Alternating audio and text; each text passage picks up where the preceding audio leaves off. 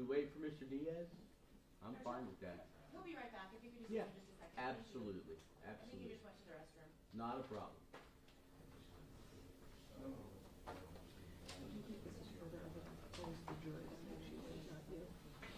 Yeah. Give me that. When was this filed?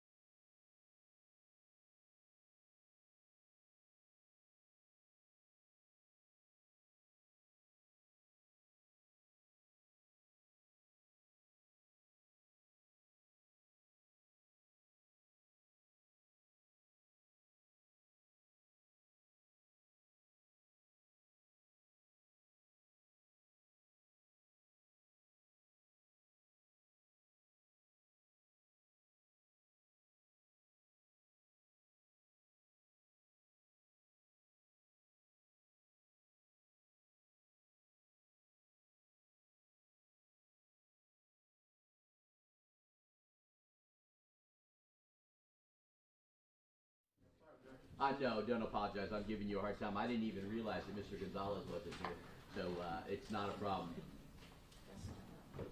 He's here now. Yes, Judge, good morning. Good morning. I think everyone is here, including Mr. Lorenzo. Mr. Lorenzo, good morning. Good morning. How are you?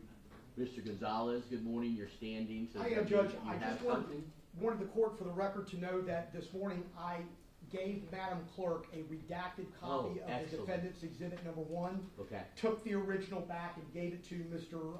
Lorenzo. Excellent. So I want the court to know that that's done, and the exhibit is now in order. I greatly appreciate that, Mr. Gonzalez. Did the state have an opportunity to review the redacted version?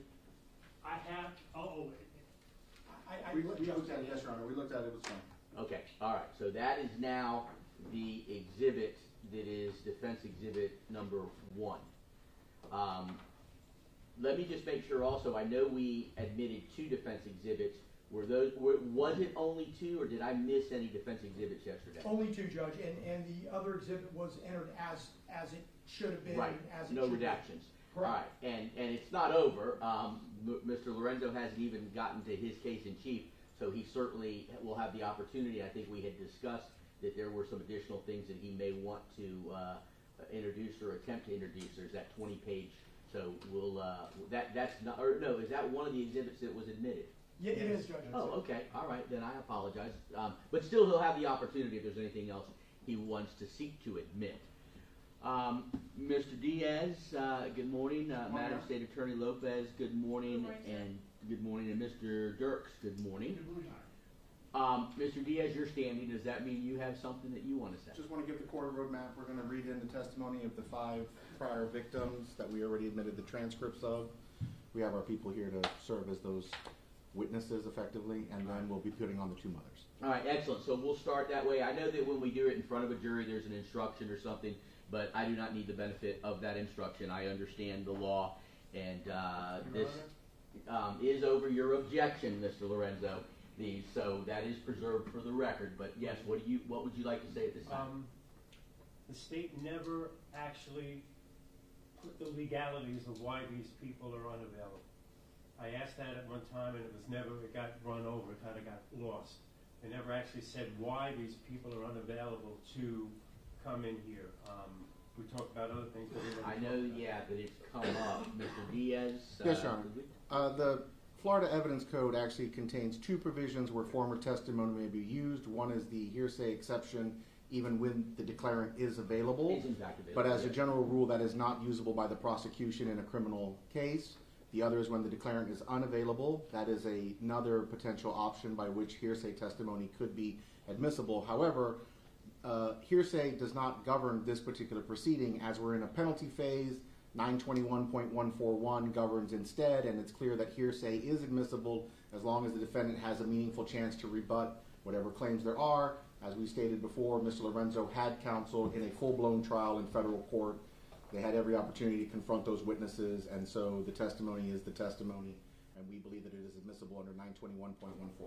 All right, so, and I thought we had discussed that, or maybe it was research that we had done, I discussed with my staff attorney, but you were not seeking to admit it on the basis that any of those people who testified in the federal trial who you intend to read transcripts of today are in fact unavailable at this time. Is that correct? Your Honor, I don't want to speak to each individual one because I didn't do the work. I know that some of them I think we had trouble locating or getting here, but we But didn't. that's not the basis That's not of the basis, your no. right. Okay, that's what I wanted to know. Okay, not a problem. And I, yes. Just for the court's edification and for Mr. Lorenzo, we attempted to get all of them back.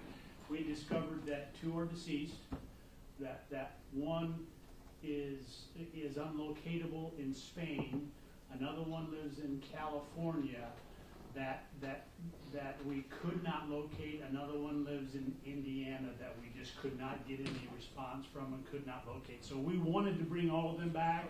We got everyone we could. Well, I appreciate that. I'm not making a finding that they're unavailable because that's not, I would need more than those representations regarding their current status, death certificates for those who may be deceased. But apparently it's not necessary, and I agree with you, Mr. Diaz, and Mr. Lorenzo.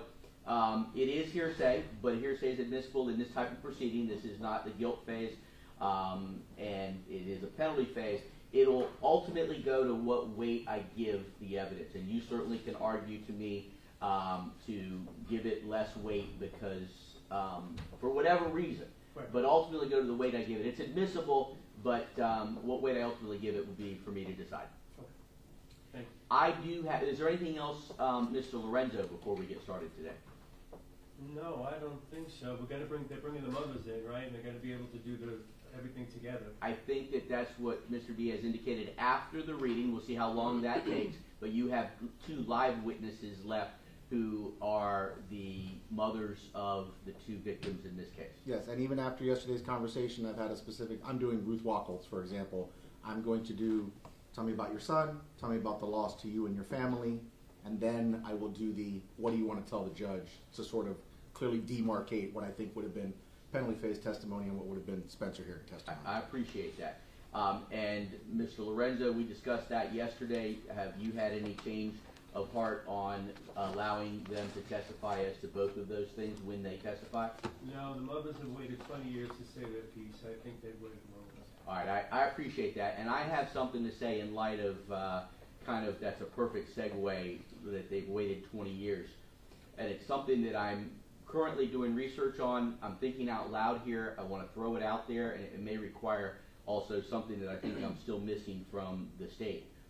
Normally, at the conclusion of the penalty phase proceedings where the state and the defense presents their evidence and testimony, the jury would be instructed and they would go out and they would deliberate and return a verdict of on the sentence of life or death.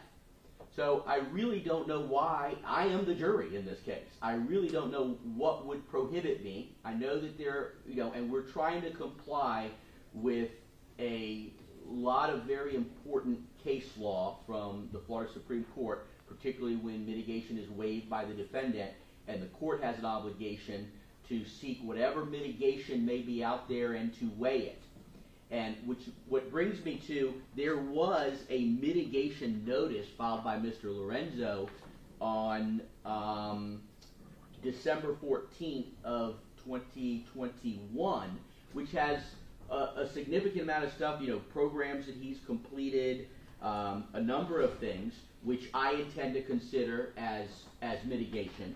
But in it, there's a reference to a mitigation packet that was submitted to the state in March of 2020. I think the state has an obligation, as we've discussed before, where I requested the sentencing transcript from federal court, which I have, but I would like to hear why the state should not provide to me, and I would like it as soon as possible, the mitigation packet that was submitted. I recall that. I think Mr. Gonzalez prepared that. That would be correct. That's true, Your Honor.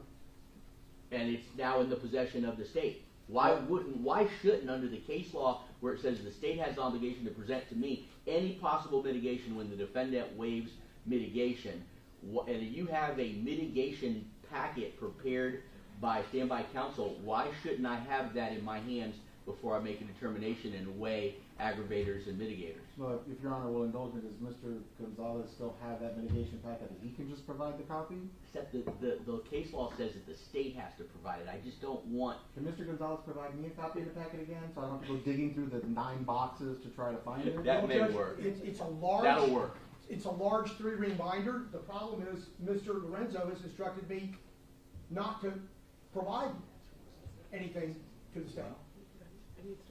Then it needs to come from the state. Right. Well, Your Honor, we will attempt to find it. I don't know where that thing is at the moment to tell you that I could say I know It exactly was a where it is. large 3-ring binder. You want me to come over to your office and look for a large 3-ring binder? No, Your Honor. Obviously, we will undertake the effort to All right, find I it. I'm just appreciate telling you, that. at the moment, I can't tell you that I know where it is to get All right, to. all right. So But Mr. Dirks is on his way. all right, I appreciate that. So I think it's something I need in my hands, and what I am telling you all is that at the conclusion of these proceedings, which I suspect may actually conclude today, I want each side to be prepared, instead of writing a memorandum that is the normal procedure. But again, the normal procedure is not necessarily applicable here because I don't have a jury. To be prepared to give some summary of an argument, closing argument, like you would do to a jury, I'm prepared. because I'm the jury. I appreciate that. And Mr. Lorenzo, you would do the same. But I also have some questions for you, because it's your rights that I am concerned about, your due process rights and all of that. What I'm suggesting is then I will deliberate. If we go that route, I will deliberate. We were scheduled for all week. But I will have a number of things, including hopefully the 3-ring binder to consider mitigation, and then we will come back to court tomorrow, and I will deliver my decision after thorough deliberation and consideration of aggravators, mitigators, and the weighing of those, which is the most important thing. What the Supreme Court requires that I do before I can consider delivering a sentence of death. So my question ultimately... it's my understanding also that we have not received, and when reading the sentencing transcript that was provided, that it is not the full sentencing transcript from the federal proceeding. So we would like to have that as well. There's references to other things in the transcript that we have that were related to the sentencing. So if in fact that's correct, we would also like to get that sometime today, so that I can consider that in any deliberations that I make tonight and through into the morning and tomorrow morning before I render a decision. But let me go back to you, Mr. Lorenzo. Mr. Lorenzo, you've heard what I've proposed, and I want to make sure that you don't have any reservations with that at all. If you do, then I will absolutely not hesitate to go ahead and have each side submit. I'll give you 45 days to submit a sentencing memorandum, which is normally how we proceed. And we normally only proceed that way if a jury, after deliberating, reaches a conclusion of death sentence. Then there's the opportunity for me, and then that's where we have the other hearing, and I consider the memorandums before I make a decision. As I've said, since you have removed the jury with my permission after a thorough colloquy with you, I think that we can go this way without running afoul of the Florida Supreme Court. But before I even consider, well, I am considering it, but before I would do that, I would want your input and to hear if you have any reservations or if you are all right with that. Technically, I would rather to wait so I can see what the state puts on paper. That's what I would prefer to see. Go ahead and see what their memorandum has to say. Well, let me, and just so this, their memorandum would substitute a closing argument today. Right. That would essentially be, for my purposes, their memorandum. So once all the evidence is closed and you've had the opportunity, I would turn to them and they're going to make their final argument to me, which you'll have the opportunity to listen to, and then you'll have the opportunity to make your final argument, which is any thoughts that you may have and any responses to what they've presented. Right. So we're doing it orally as opposed to having a written document that would be submitted in 45 days. So I just want to make sure you understand all of that in making your decision. Right, I'd rather to stay the 45 days. That's what I prefer. But if it's going to make it easier for the court, No. I tell you what I'm going to do. Mhm. It's only something that I was considering and kicking around. I'm going to ask you to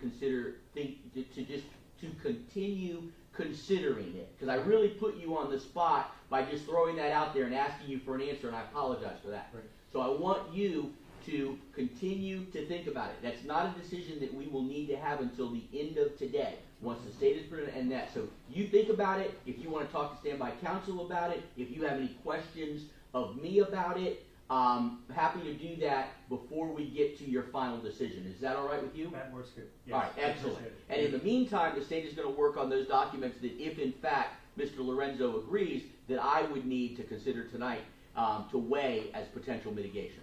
Yes, Your Honor. Thank you, Judge. You're welcome. All right, so Mr. Diaz, are we ready to proceed?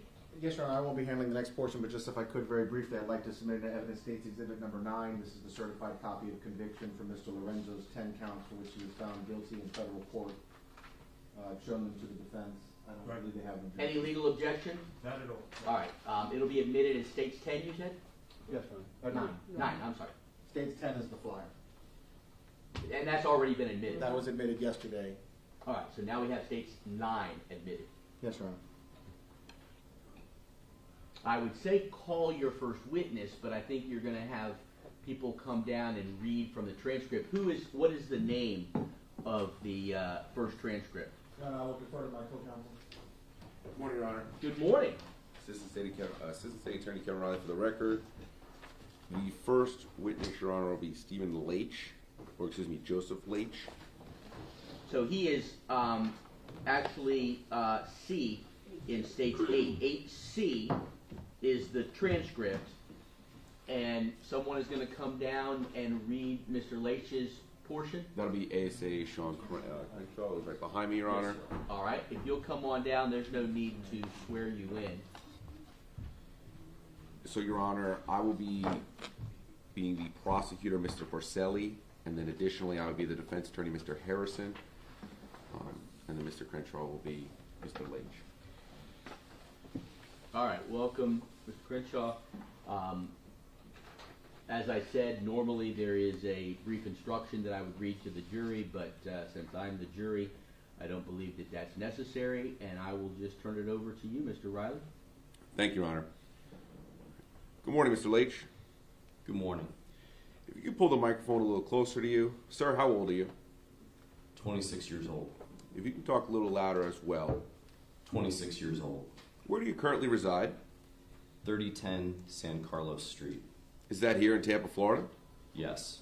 How long have you lived in Tampa, Florida? Almost 10 years. Mr. Leach, do you know an individual by the name of Steven Lorenzo? Yes. Can you explain to the members of the jury how long have you known the individual? Briefly I've known him for 6 years. How'd you first meet him? Through various friends at parties. When did you first meet him? Probably I'd say the beginning of 2000, somewhere around maybe the holiday season. How would you describe your relationship with him? He's somebody that I knew casually through other people. Mr. Leach, did you meet Mr. Lorenzo at a bar in November of 2000? Yes. Can you describe the circumstances regarding that meeting? I had walked in the bar. I was dropped off by my now ex-boyfriend, and he was the only person that I saw there that I had known, previously, and we started to talk. What bar was this? It was called Metropolis. I'm going to show you what's been previously admitted as government exhibit number 99. Do you recognize that exhibit? That's the bar. That's the Metropolis bar you were at? Yes. Do you remember the exact date of this meeting? Not the exact date. Why is that? A lot of that time is kind of fuzzy. It's been 5 years. Did you have any conversation with the defendant? Just, brief small talk at first. Nothing much to speak of. He asked me if I wanted to go out to his car and do some coke, and at the time, that was something that kind of seemed acceptable. Something that, a friend, so to speak, would ask another friend to do. So I said, yeah. When you say coke, are you referring to cocaine? Yes. During that time frame, were you using narcotics? Yes. What types of drugs have you used? Well, during that time frame, I had done GHB before, I had done cocaine before, and I had smoked marijuana before. So the defendant offered you some cocaine and you accepted? Yes. Explain if you were drinking any alcoholic beverages that night. I had drank. I had one drink that I got to at the bar, and then another drink before we went out to the car to do some cocaine. Prior to going out to the car to do this cocaine, were you drinking with the defendant? Yes. Okay. Before going out to do this cocaine, what did you do? I excused myself to go to the bathroom for a moment. Did you bring your drink with you? No. Where did you leave your drink? On the bar. With who? With the defendant. With the defendant? Yes. Did you come back out and finish that drink? Yes. Can you recall anything different about that drink? No. Okay. Prior to these 2 drinks that you had at the Metropolis bar that evening, had you had any other alcoholic beverages that evening? No. How did you leave the Metropolis bar that evening? Well, we went outside to presumably go and do some cocaine in his car, and that was the last thing that I remember of that evening. What exactly is the last thing you remember? I remember sitting in his car, in his vehicle, with the door open, and then waking up however many hours later at his home. Okay. Do you remember if you had taken any cocaine? I do not remember. Is it fair to say you lost consciousness at that point? Yeah, I believe so. About what time in the evening was this? Oh, I would think that it would be kind of late because the bar itself wasn't very busy. So it would either be really late or really early. I have no idea. I can't remember. What do you remember when you regained your consciousness? I remember him being on top of me and telling him to get off me, and I needed to go home. Who was on top of you? Mr. Lorenzo. Where were you? At his house, presumably. So you were no longer in the car? No. You were in a room of some sort? Yes. Can you describe what type of room it was? I just remember there being a bed, I remember there being a bed. It seems like his bedroom and possibly a door to the outside. I don't remember very much about it. Were you lying on the bed? Yes. Were you clothed? No. Was the defendant clothed? No. You say he was on top of you. In what type of fashion? He was lying on top of me with my legs behind me so that he could have sex with me. I don't know really what you're asking. Were you restrained in any way? No, not that I remember. You said your legs were behind you. How were they positioned behind you? Up over my head. I don't really know how to describe that. My legs were pushed back so that I guess it would make sex easier. Was he pushing them back? Yes. Mr. Leach, you were consenting to this activity? No. At any time, did you indicate to the defendant you wanted to engage in intercourse with him? No. You said you had you said you had regained consciousness. Did you lose consciousness again? I regained consciousness initially for a split second. I couldn't tell you what time or when it happened. I just remember kind of waking up out of a stupor and leaning forward and making sure that he was wearing a condom. And I saw that I believed that he was wearing a condom, and I fell right back out again. The second time when I regained consciousness was when I was actually aware enough to tell him to get off me and that I needed to go home. You said you were making sure he was wearing a condom. Again, were you consenting at this time? No, it was just the first thing that kind of went through my mind was, what's going on, and I couldn't piece together what was going on. I just knew that, that there was, you know, sexual intercourse going on, and the first thing I could think was to make sure it was protected before I could even piece together how this happened or anything. So, but no, it wasn't consensual. Why didn't you fight back? I couldn't at the time. I mean, I literally, it was like my instincts going in just survival, and being a gay man, my survival is pretty much relying upon safe sex in that type of situation. That was the only thing I could think about, and I fell right back. It was like a hard, just kind of pulling me back. You said you couldn't fight back. Can you describe what type of symptoms you were experiencing at that time? It was fuzziness. It almost felt like it wasn't even happening at the time. I remember kind of jerking up and looking down and seeing that he was wearing a condom and just falling right, you know, right backwards, you know. I don't even know what I could have done if he wasn't wearing a condom. I don't think I could have done anything. So you lost consciousness again. Did there come a time when you regained consciousness in this room? That was when I told him he needed to get off me.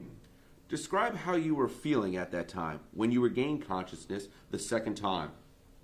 I just felt like something was wrong and I needed to get out of there. I couldn't remember what had happened to bring me there. I couldn't remember, you know, anything of the previous night, with the exception of, you know, that we were supposed to go and do some cocaine. So I didn't even start to, you know, really be able to focus on anything until I had gotten home much later that day. You said that you had thrown him off you this second time when you regained consciousness. Did you say anything to him? I told him he needed to get the fuck off me, pardon my language. Were you angry with him? That I needed to go home, yeah. Did he say anything to you?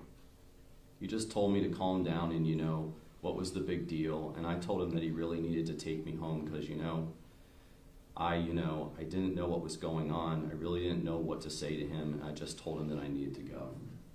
How did you get home that evening? He took me to my house. How did he take you there? Did he drive you? Yes. Did he take you specifically to your house? Yes, that I can remember. You had him drop you off at your residence. I believe so, yes. Did you go to the police about this matter immediately after it happened? No. Why not? I just think that they would really particularly care. Mr. Leach, do you see the individual who did this to you in the courtroom?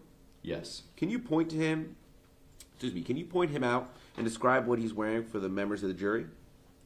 A gray suit and glasses. Your Honor, I'd ask the record to reflect he has identified the defendant, and for record purposes, I will be reading what the court has stated. The court stated the record will reflect that fact. I, as the prosecutor, as Mr. Porcelli, say nothing further. Now we move into the cross-examination. I will now be portraying Mr. Harrison. Question. Prior to this encounter with Mr. Lorenzo, had you contact with him before? I had met him a couple times before. He had been to your house before and partied at your house before, correct? Possibly. Now, 2606 and the Metropolis, these are bars that are considered to be pickup bars when people go to hook up for the night. 2606, more so than Metropolis, but yes. Would you also agree with me that the drugs seem to be pervasive in those two bars in particular? They can be. Party drugs in particular? They can be, yeah. Now, you used GHB prior to this incident? Yes. You've had used it about 20 or more times, correct? I wouldn't say that, no.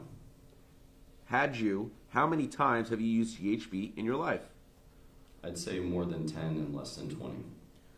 Just out of curiosity, during the course of this investigation, were you presented before a grand jury to give testimony? Yes. And you're giving testimony for the grand jury, correct? Yes. Now, do you know what a G-hole is? Yes. What does this phrase mean to you? It's when you overdose on GHB and you're unconscious of your surroundings. You are unconscious or conscious? Unconscious of your surroundings. Can you usually, so you're really usually coherent when you're in a G-hole. You can hear what's going on, correct? It depends, I guess, on how much you've done. Okay, so you can hear the people talking about you sometimes? Sometimes, yeah. Would you describe this case as not being a G-hole? In other words, what you felt was not equivalent to a G-hole? I'd say that with what happened with me, that it was, well, I don't understand what you're asking. Are you saying if I've ever experienced a feeling like this before? You've experienced the G-hole feeling before. You've been in the G-hole feeling twice at least, correct? Yes. Then you have this feeling when you were with Mr. Lorenzo, correct? Yes. And they were different, weren't they? I wouldn't say they were completely different, no. I didn't say completely different, but they were different. Yeah, a little bit. You would agree with me that when you're in a G-hole, you can hear people around you and you're conscious. For a little while, yeah. In this case, you're saying you lost everything. You lost the ability to move, you lost the ability to hear, you were just completely out, correct? Yes. Now let's go to the bar. How do you leave the bar? Presumably with Mr. Lorenzo. You don't recall leaving the bar. No, I just remember being in his car and then waking up at his home. You don't recall what color his car was? No idea. Do you know where he is, what the house looked like? Nope. Do you know if you went in the front door or back door? Nope. Do you know if you entered the front door or the back door? No. Or excuse me, do you know if you exited the front door or the back door? No. You would agree with me that when you left his house, you were in a cognate state. You know what was going on, right? I knew I was getting out of there. Okay. You knew, you had the ability to push him away at that point, right? Yes. In fact, you had him when he did take you home. He didn't just drop you off anywhere. He dropped you off close to your house, correct? Yes. In fact, he dropped you off a couple blocks from your house, correct? I believe so, yes. He didn't drop you right in front of your house because you didn't want the members in the house to know what you and Mr. Lorenzo had just been doing. I didn't want Mr. Lorenzo to have an exact idea of where I lived. I thought you had previously testified he had been at your house partying. He might have been. I lived with several people at the time. And it was your decision to have him drop you off several blocks away from your house. It was my decision to tell him to stop here, and I would walk. And again, Mr. Lorenzo was engaged in sexual activity with you while wearing a condom, correct? I believe so, yes. And you didn't find anything physically wrong with you, didn't find any bruises, any type up, any bound? Nothing like that, no. Mr. Lorenzo never. You don't have any recollection or any injuries to indicate that he had tied you up in any manner. No. You have nothing to indicate that he placed a mask over your face or duct taped you. No. How many times have you had an encounter with Mr. Lorenzo? Is this the only time, or was there others? An encounter like this? Well, a sexual encounter, if you will. That was the only time. For record purposes, Mr. Harrison states, if I can have a moment, Judge, the court says you may. Mr. Harrison continues with questioning. You would agree with me that you frequently partied, if you will? At the time. What I mean by party, using illicit drugs. Sometimes, yes. Have you used cocaine? Yes. You used GHB in the past? Yes. You used what other drugs?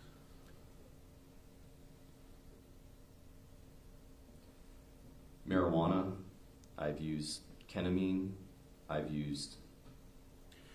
Just to stop you, ketamine is referred to on the street as K. Special K, yes. Pills, MDMA. How about poppers? Poppers, yeah. I used poppers on a couple occasions. What is poppers to you? Poppers they're some type of video head cleaner. It's a solution that you sniff. I used it a couple times. I didn't really like it because it would give me a headache. How did you administer poppers? What'd you do? Smell the container? Squirt it or? You snort. You sniff the fumes of it, yes. Do you ever put it on a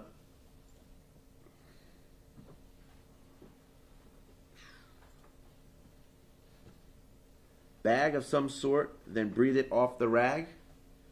I've never done that. I've never done. How about using a face mask, a gas mask type thing? No. Have you known other people to use this type of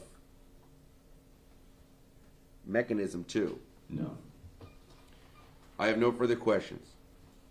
For record purposes, the court says redirect. Now Mr. Porcelli takes over and redirect. Question. You said you wouldn't classify as what you experienced in a G-hole as entirely inconsistent. Let me ask you, have you experienced a G-hole? Yes. Describe what your experience was like. A couple of times that I've had an overdose of GHB, you kind of hear peripherals of things that people are saying, but you really can't do anything about it. You can't really defend yourself.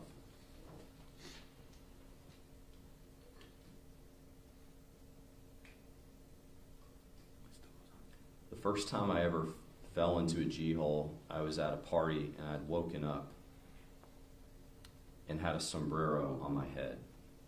And somebody had drawn a mustache on my face, and I had no idea any of this was going on. I had no idea that I had even gone into a G-hole until I started to come out of it and could hear people talking and kind of laughing at me and such. Let me ask you, when you experienced this, did you intend to go into a G-hole? At that time? Right. No. Did you understand how much dosage to give yourself to go into a G-hole? No. It was kind of, you have somebody make you a cocktail. You drink it. If you don't feel anything, you drink another one. Sometimes you don't even give yourself enough time to feel the first one. When you were taking GHB, would you intend to take enough to have yourself completely pass out or lose consciousness? No. Nothing further. For record purposes, the court, thank you, Mr. Leach. You may step down. All right, thank you. You may step down. Your Honor, the next transcript that we read, I am not sure what it is on your exhibit list, but it would be Mr. Sergio Tube, Okay, that is States 8B. and I will be playing the witness, and Mr. Travis Coy will be playing the prosecutor. Mr. Coy, good morning. Good morning, Judge. Come on down to the witness stand. Please watch your step. I'm just looking here. It is. I have the transcript here. Let me just take a look for timing purposes. That finished about 9:40. So just we started at 9:21. So that transcript took 19 minutes. Yeah, 19 minutes. So just for scheduling purposes, it looks like they're all about the same. So yesterday we had figured about 60 minutes, I think, based on some calculation. It might be a little bit longer than that, but we're in good shape. I think we're going to get to the live witnesses, shortly. We'll take a break after the transcripts. All right. Oh, I'm sorry. You all switched. Yes, Okay, we not a switched. problem. Trying to confuse me there. Sergio Itube, having first been duly sworn to tell the truth, the whole truth, and nothing but the truth, was examined and testified as follows. The clerk, please take a seat in the witness box. Please state your name and spell your last name for the record. Sergio Iturbe, Iturbe. Good afternoon, Mr. Itube. The court, excuse me a minute, Mr. Itube. If at any time you do not understand the translation, I'm sure you will understand it because he's one of our best, Mr. Arenas is. But if at any time you do not understand the translation, will you raise your hand and let me know that? Yes, Your Honor. Mr. Tube, before we begin, let me ask you, do you understand English in some capacity? Yes, I understand. Your Honor, can I request that the interpreter use a microphone so it's audible with regard to the answers? The court, yes. Give him the handheld. The interpreter will repeat, yes, I understand. But you have requested use of an interpreter because your Spanish, for lack of your English, for lack of a better term, is a little rusty? Yes, because I think I can explain it better in my native tongue. Mr. Itube, how old are you, sir? 27. Where are you currently residing? In Madrid, Spain. Is that your native country? Yes. Have you ever been to the Tampa Bay area before? Yes, I've been several times. In fact, didn't you attend college here in the Tampa Bay area? Yes, I attended St. Leo University 2 years, more or less. Okay. And do you recall what time frame that was? In the year 2001. What were you studying at the St. Leo College? Business Administration. Did you complete your degree at St. Leo? After I had the assault, I returned to Spain. I still had some credits to complete, and so I finished those 4 credits in Spain and returned for graduation. You said after you had an assault. What are you referring to, sir? The time I was raped. When were you raped, sir? November 9th, 2001. Do you remember that evening? I remember part of it. There was a period of time there where they drugged me, and I don't remember, but I remember the before and after. Let's talk a little bit about that evening then. Do you know who did this to you? Yes, his name is Steven Lorenzo. Do you see that individual in court today? Yes, it's the individual over there. What is the individual wearing? A yellow tie. Your Honor, I'll ask that the record reflect he's identified the defendant. The court. The record will reflect the fact. Let's talk about how you came to contact with the defendant in November of 2001. Where did you meet the defendant? In a discotheque in Tampa. It's called 2606, I believe. May I approach the witness, Your Honor? The court. You may. Mr. Achube, I've just handed you what has been previously marked as Government's Exhibit 98. Do you recognize that exhibit? Yes. How do you recognize it, Mr. Achube? Because I remember the place, I remember it was there, I can identify it. Is that a photograph of 2606? Yes. And is that photograph a fair and accurate depiction of the entrance into 2606? Yes. Your Honor, I move Government's Exhibit 98 into evidence. Mr. Harrison, no objection. The court, it will be received.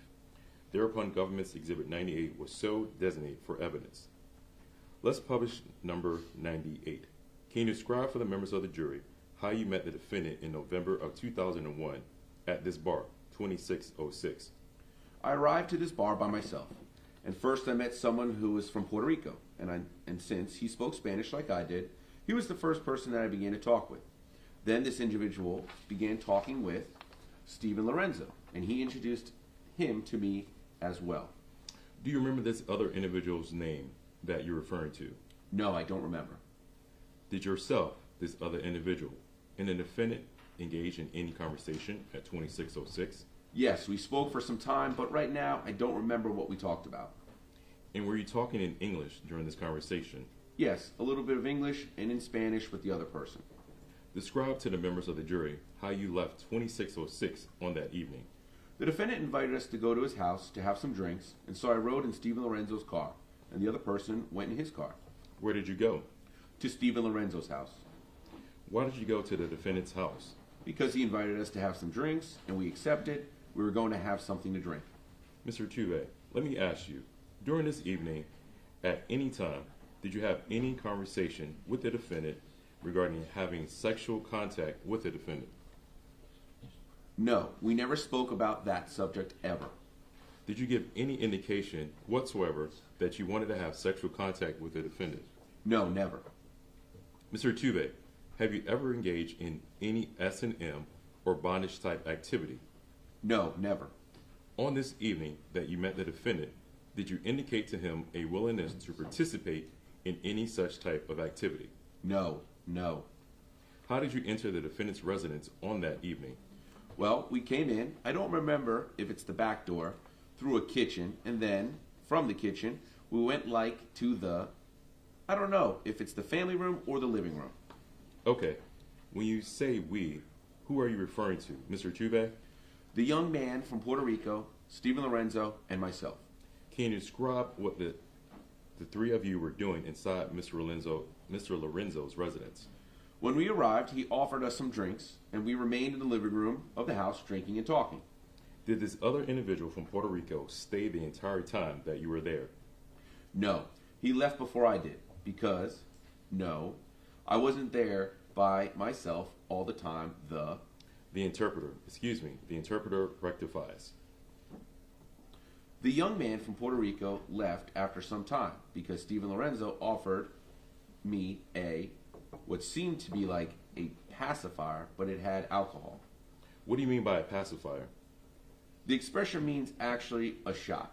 So the defendant offered you some type of shot. Did you assume that to be liquor?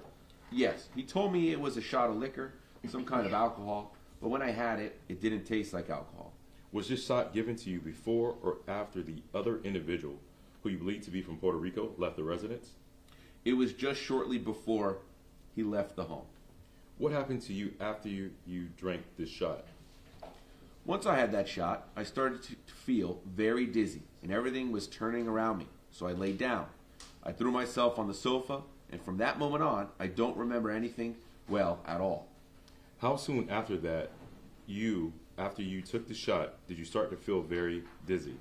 It was something pretty fast, really, about a minute or 2 minutes after that or later.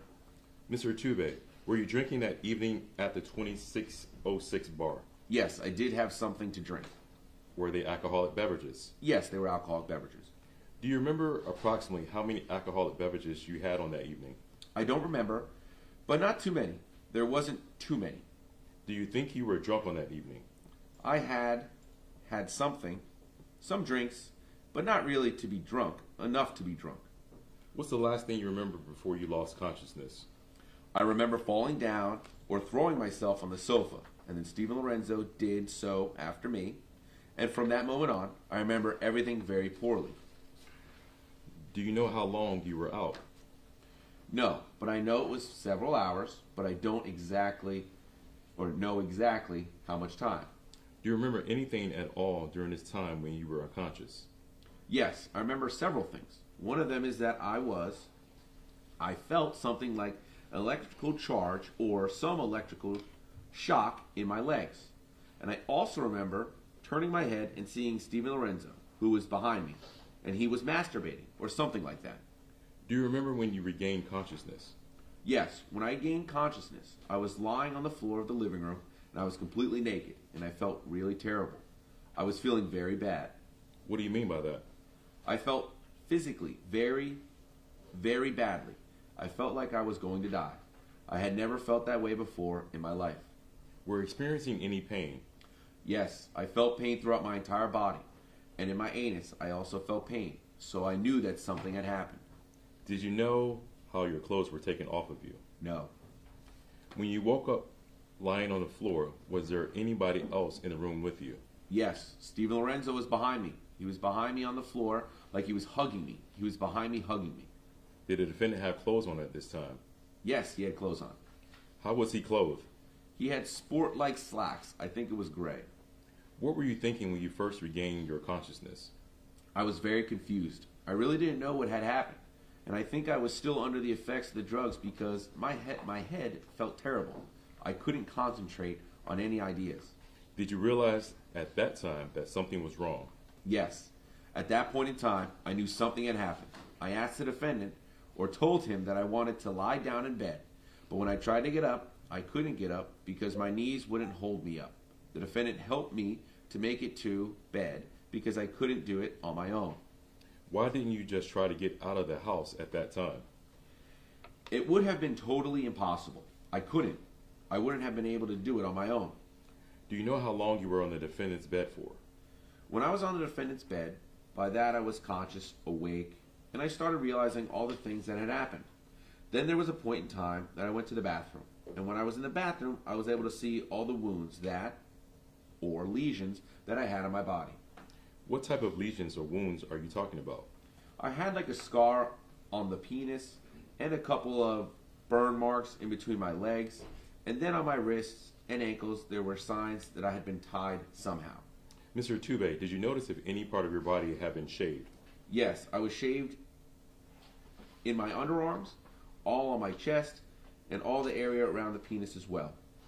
Mr. Tube, when you were in the bathroom and identified these injuries to your body, what were you thinking at that time? At that time was when I finally realized everything that had happened to me. And at that time, I was really scared because I wasn't able to handle myself alone. And I saw that I was with a very dangerous person. So from that moment on, what I did was that I behaved in front of him as if nothing had happened. And the only way that I saw that I'd be able to leave the house was because my knees felt very weak. And I asked him if he could take me to the hospital because that is my only way of being able to leave that house.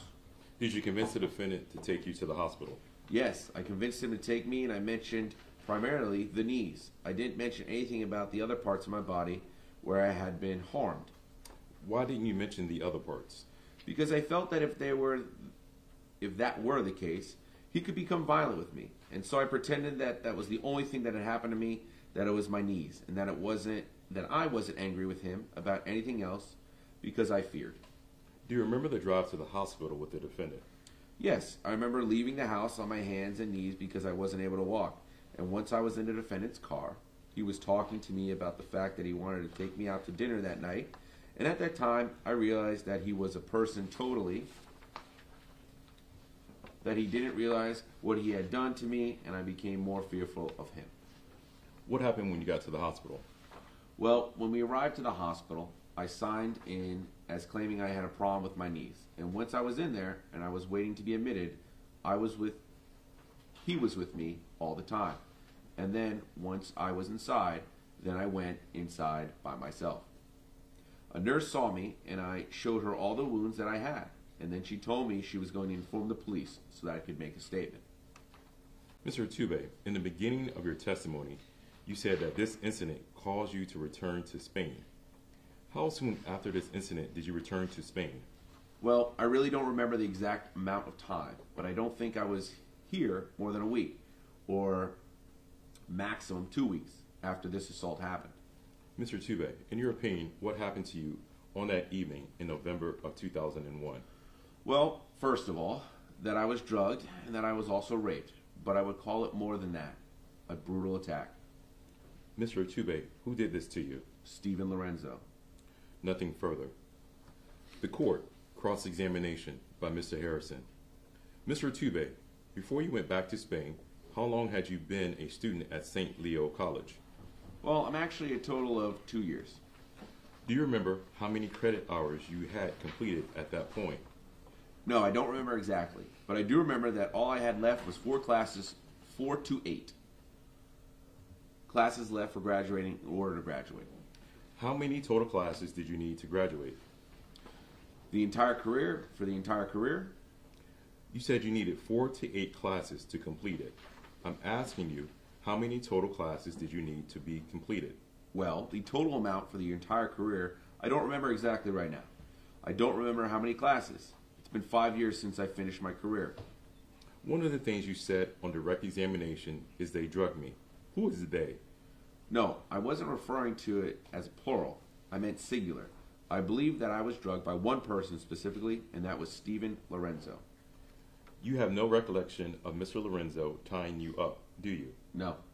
You have no recollection of Mr. Lorenzo striking you, do you? No. You have no recollection of Mr. Lorenzo in any way violating your body, do you? The reason why I believed it was him is because the only time that I regained consciousness for a moment, I remember seeing him behind me and he was masturbating.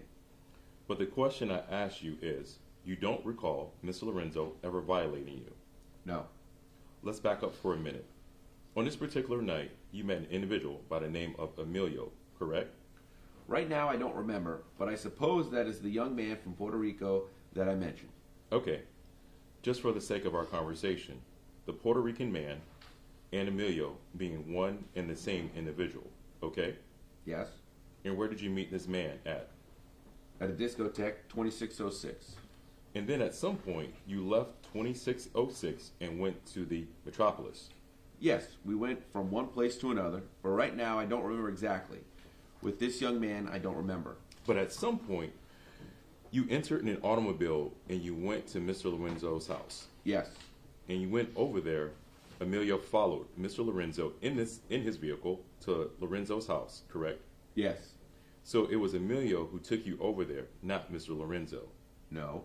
I got in Lorenzo's car and Emilio followed us in his. So how many times during your contact with Mr. Lorenzo had you been in his vehicle? One time. The trajectory between the discotheque and his house. So in your total contact with Mr. Lorenzo, how many times had you been in his vehicle? Only that time. Well, weren't you in his vehicle? So you'll only have been in his vehicle one time? In Lorenzo's, yes, one time. And that, in fact, was a trip to the hospital, wasn't it? Oh no.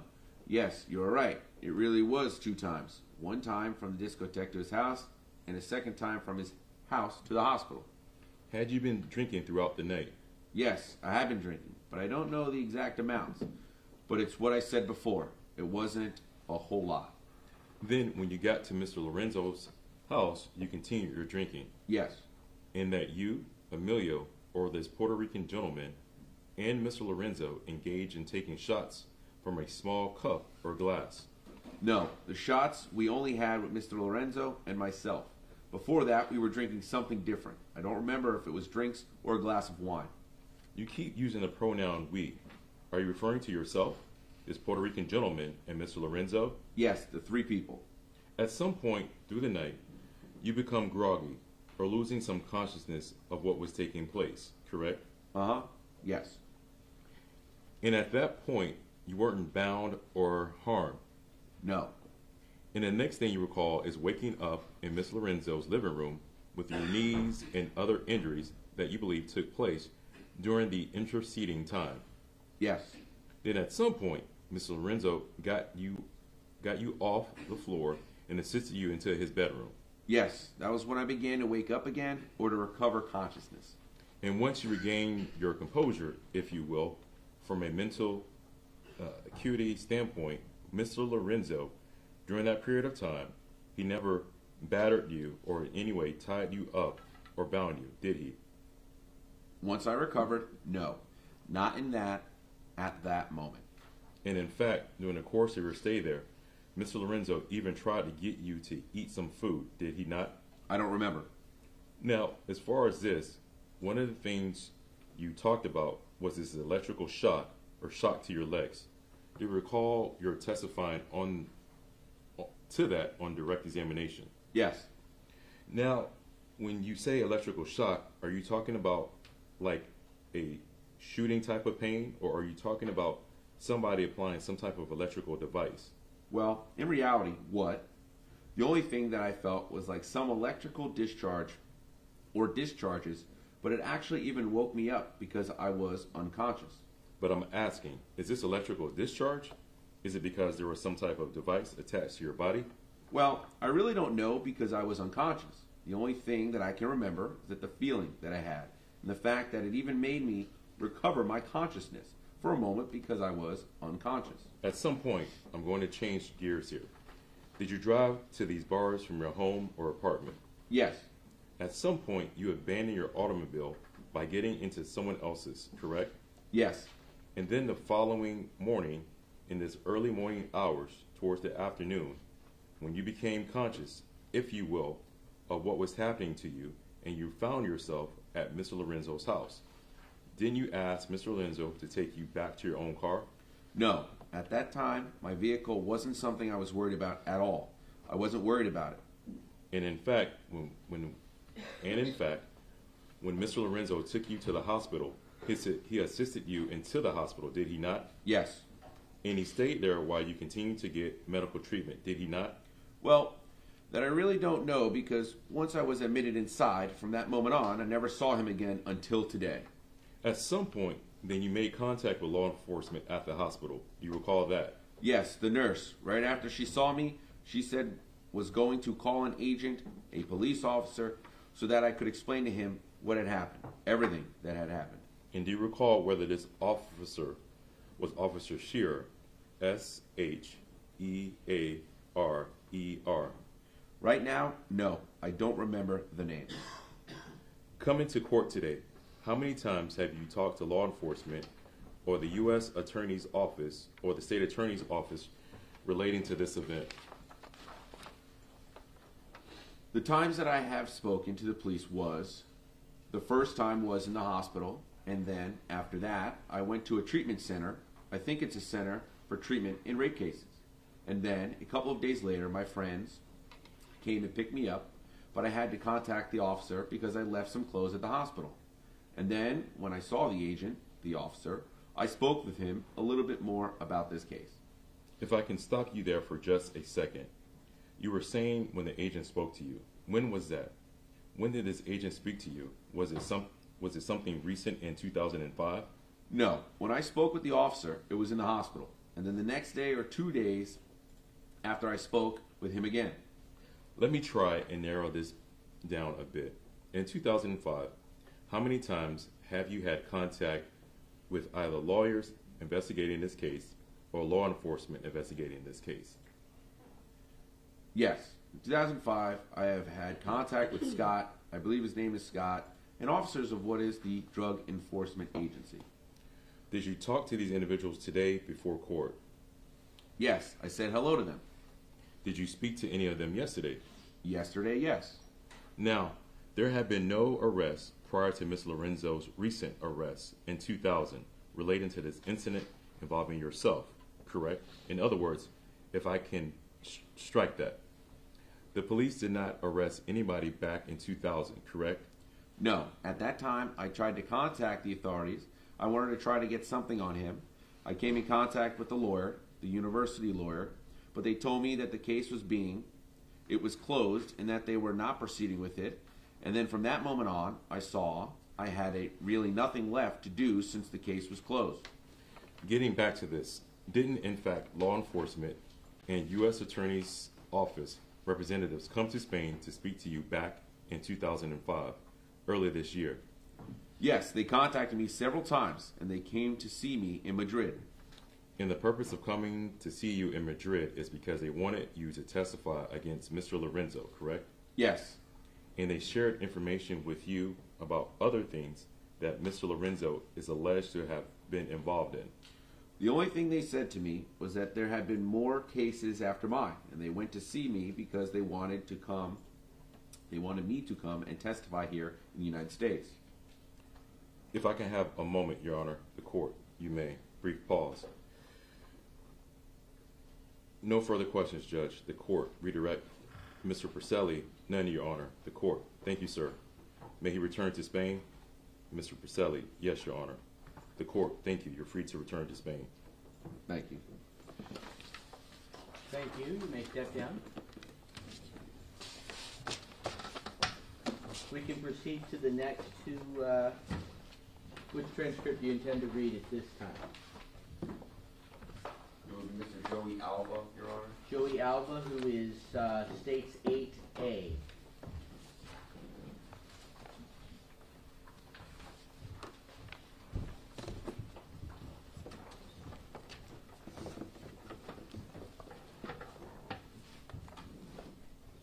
You may proceed. Thank you, Judge. Joey Alva, having first been duly sworn to tell the truth, the whole truth, and nothing but the truth, was examined and testified as follows. The clerk, please take a seat in the witness box. Please state your name and spell your last name for the record. Joey Alva, Joeyalva. Good morning, Mr. Alva. Hello. Where do you live, sir? Me right now? Yes. On North Himes Avenue. Where is that located? On 5510 Courtney Cove Apartments. Is that here in Tampa? Yeah. How old are you, Mr. Alva? 24. How are you currently employed? Right now I'm working with my boy, John House. We sell skin products for micro, dermabrasion, and all that other stuff. Did you ever earn a living as, for lack of a better term, a street hustler? Yeah, I used to. I used to hustle in Orlando, Lake Eola. I came down to Tampa. I was hustling on Kennedy Boulevard, in Kiki's and Metropolis in 2606. What do you mean by hustling? Sucking dicks, wanting crack, and all that other good stuff that goes along with it. You would do that for money? Yeah. How long were you doing that, sir? For about 4 or 5 years. You said also smoking crack. Were you doing other drugs as well? Crystal meth, GHB, ecstasy, weed, heroin. Have you ever been convicted for any drug charges? Yeah. Possession of drug paraphernalia, possession of crack cocaine, possession of, that's about it. Throwing a deadly missile charge. Okay, we'll talk about that one a little further. What do you mean throwing a deadly missile charge? When I went back to his house, I was listening to see if anybody was screaming or anything, and I heard him by his computer, and I just picked up the biggest rock I could and threw it through his window. When you say his house, who are you referring to? Steve Lorenzo. Well, let's back up. Do you know Steven Lorenzo? Yeah, I do. How do you know Steven Lorenzo? Met him at 2606, a leather bar. Do you recall when the first time it was when you met him? I don't remember exactly when it was, but when I met him, I was talking to these other guys, and I was all messed up. I was walking upstairs, downstairs, seeing if I could get any money drinking. Then I ran into him and he said, "Hey, do you want to party?" So I said, "Yeah, why not?" Okay. And he told me he had crystal meth. We did some Tina. We did a little bit. I think the first night we met, he had G already. We did a little bit of G and stuff like that. And then we just partied. He acted fine. He didn't act like he was really the person he is now. He didn't act like he had the kind of mentality to where he could do that to somebody. You say where did he did this to you? What are you referring to? What do you mean? You said the way he could do something to you. What are you indicating? Well, the way he acted when I first met him, he must have like a double personality or something maybe. I'm not sure. I'm not a psychiatrist. But he could really play the game if he really wanted to hurt somebody like that. How many times did you meet Mr. Lorenzo? About 5 or 6 times. I used to go to his house either in the afternoons or in the mornings. He'd cook me freaking chili or something. We'd do crystal meth and play around a little bit. He'd throw me some money and then I'd leave. Did there come a time where your relationship changed with the defendant? Oh yeah. Okay. Can you explain those circumstances? Well, after we met for a couple of days, first of all, when I started going to his house again and again, I started telling him that I had a girlfriend. She was transsexual, and then I wanted to get her off the streets. He started becoming maybe like my friend at first. That's what I thought. But then it came close to Christmas time, and he had like a Christmas tree. This is the night that this happened to me. He had like a Christmas tree in his house. And what else? Was this around Christmas of 2002? I don't remember if it was exactly on Christmas or way before Christmas or after Christmas. All I remember is he had a Christmas tree up. That's what I remember now. Are you talking around December of 2002? I think so. Well, explain what happened then. Well, he took me to his house, and then we started smoking some. No, first of all, I was walking down Kennedy Boulevard, and I'd seen him in a car, and he tells me, "Do you want to get $200 worth of crack? Or you could just leave. Don't get the crack, and you can just go on your own way." So to that right there, that to me right there sounded a little bit weird. I said, "All right, fuck it. I want to go smoke." He told me, so I get back in the car, and we go back to his house, and we started smoking and drinking. And then What were you smoking? crack cocaine. What type of high do you get from crack cocaine? Sometimes when you're with a guy, it makes you horny and not think about what you're doing at the same time because you'd be watching the straight porn or whatever. Would you describe as it gives you energy or? No, it just kind of, it's like almost like taking a pill. Okay. You said you had some drinks with him as well. What type of drinks? I don't remember, but he was making me some mixed drinks, but I always watched him pour the drinks, so I was like that anyway. But when he made the drinks, I remember us talking because it was getting close to Christmas time, and I told him that I wanted to try to get my girlfriend and that I was tired of doing this and all these other crazy things. He told me that he had a friend that if you take a crazy video one day, like you get all kinky on it and they tie your arms up, that you can get paid $500 or $500 or $600.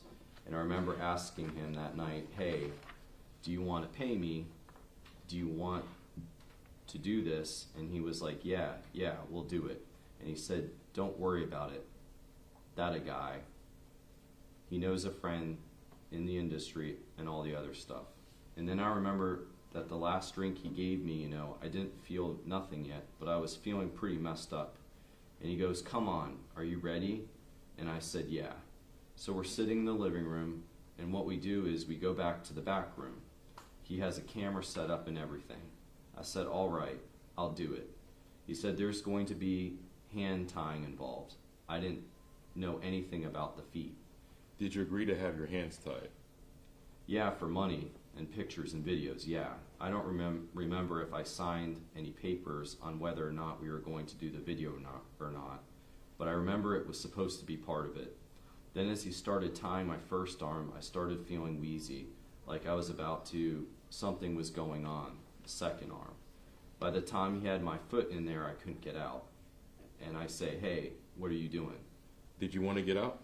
Of course. Did you tell him to stop? Yeah, I told him to stop. But you know what? I don't remember. Towards the end, all I remember was passing out. All I remember was facing away. Once he had my legs and I was trying to fight, I guess when you do GHB, because I used to go to parties and after hours, and once you go into a G-hole, there's just nothing. And I got raped before in Orlando, so... Did you think you were in a G-hole at this time? Yeah. Why do you say that? Because I know what GHB feels like, because I used to do it a lot in parties. I've been in a G-hole and woke up pissed on myself. So I basically know the effects of it and how you feel when you wake up. Did you take GHB that night knowingly? No. How do you think you got it? He must have slipped it in there somehow. You said you had agreed at some point to have your hands tied. What made you change your mind? What made me change my mind about that? Why did you want it to stop? Well, once you're getting your hands tied and it's not willingly anymore, just like when you sign a contract to do anything, right? You gotta play by the rules. Do you remember at all what happened to you after you lost consciousness? Well, I remember waking up on the bed all messed up. What do you mean by messed up? I couldn't get up. I don't know. I don't remember if I had my face. No, nothing happened to my face at that time. I think I woke up with nothing on my face at that time. All I remember, or I might have had some tape on me, I don't remember. But I didn't have all that. When Officer Columbia showed me that mask, I don't remember having a mask on me, to be honest. All I remember was being able to see through a little split in my eye. And I think he knew because he was looking at me right in that eye. You just indicated that Officer Columbia showed you some pictures. Yeah. Were you aware of those pictures prior to him showing you those pictures? No. Had you ever seen them before? No. Okay, I'm going to ask you to look at some of them today. Let's start off with government exhibit number 85-B, which has been previously admitted into evidence. There's a screen in front of you. You can look at the screen in front of you, Mr. Alva, right? Actually, right there in front of you. Can you tell us who that is in the picture? Yeah, that's me. Were you aware of what was happening at that time? No. Let's look at 85-H. Who is that in that photograph? That's me. We see your hands bound to the bed. Did you consent to have that done to you at that time? No. Were you aware that was happening to you? When I woke up, I was. Let's look at 85-I. If you could see closely there, it appears that your eyes may be somewhat open. Do you remember that at all? It kind of looks to me like I'm unconscious or something. Well, let me ask you again. Do you remember that? No. Looking at 85-J. Could we see? Oh, sorry. Could we see those pictures also over there?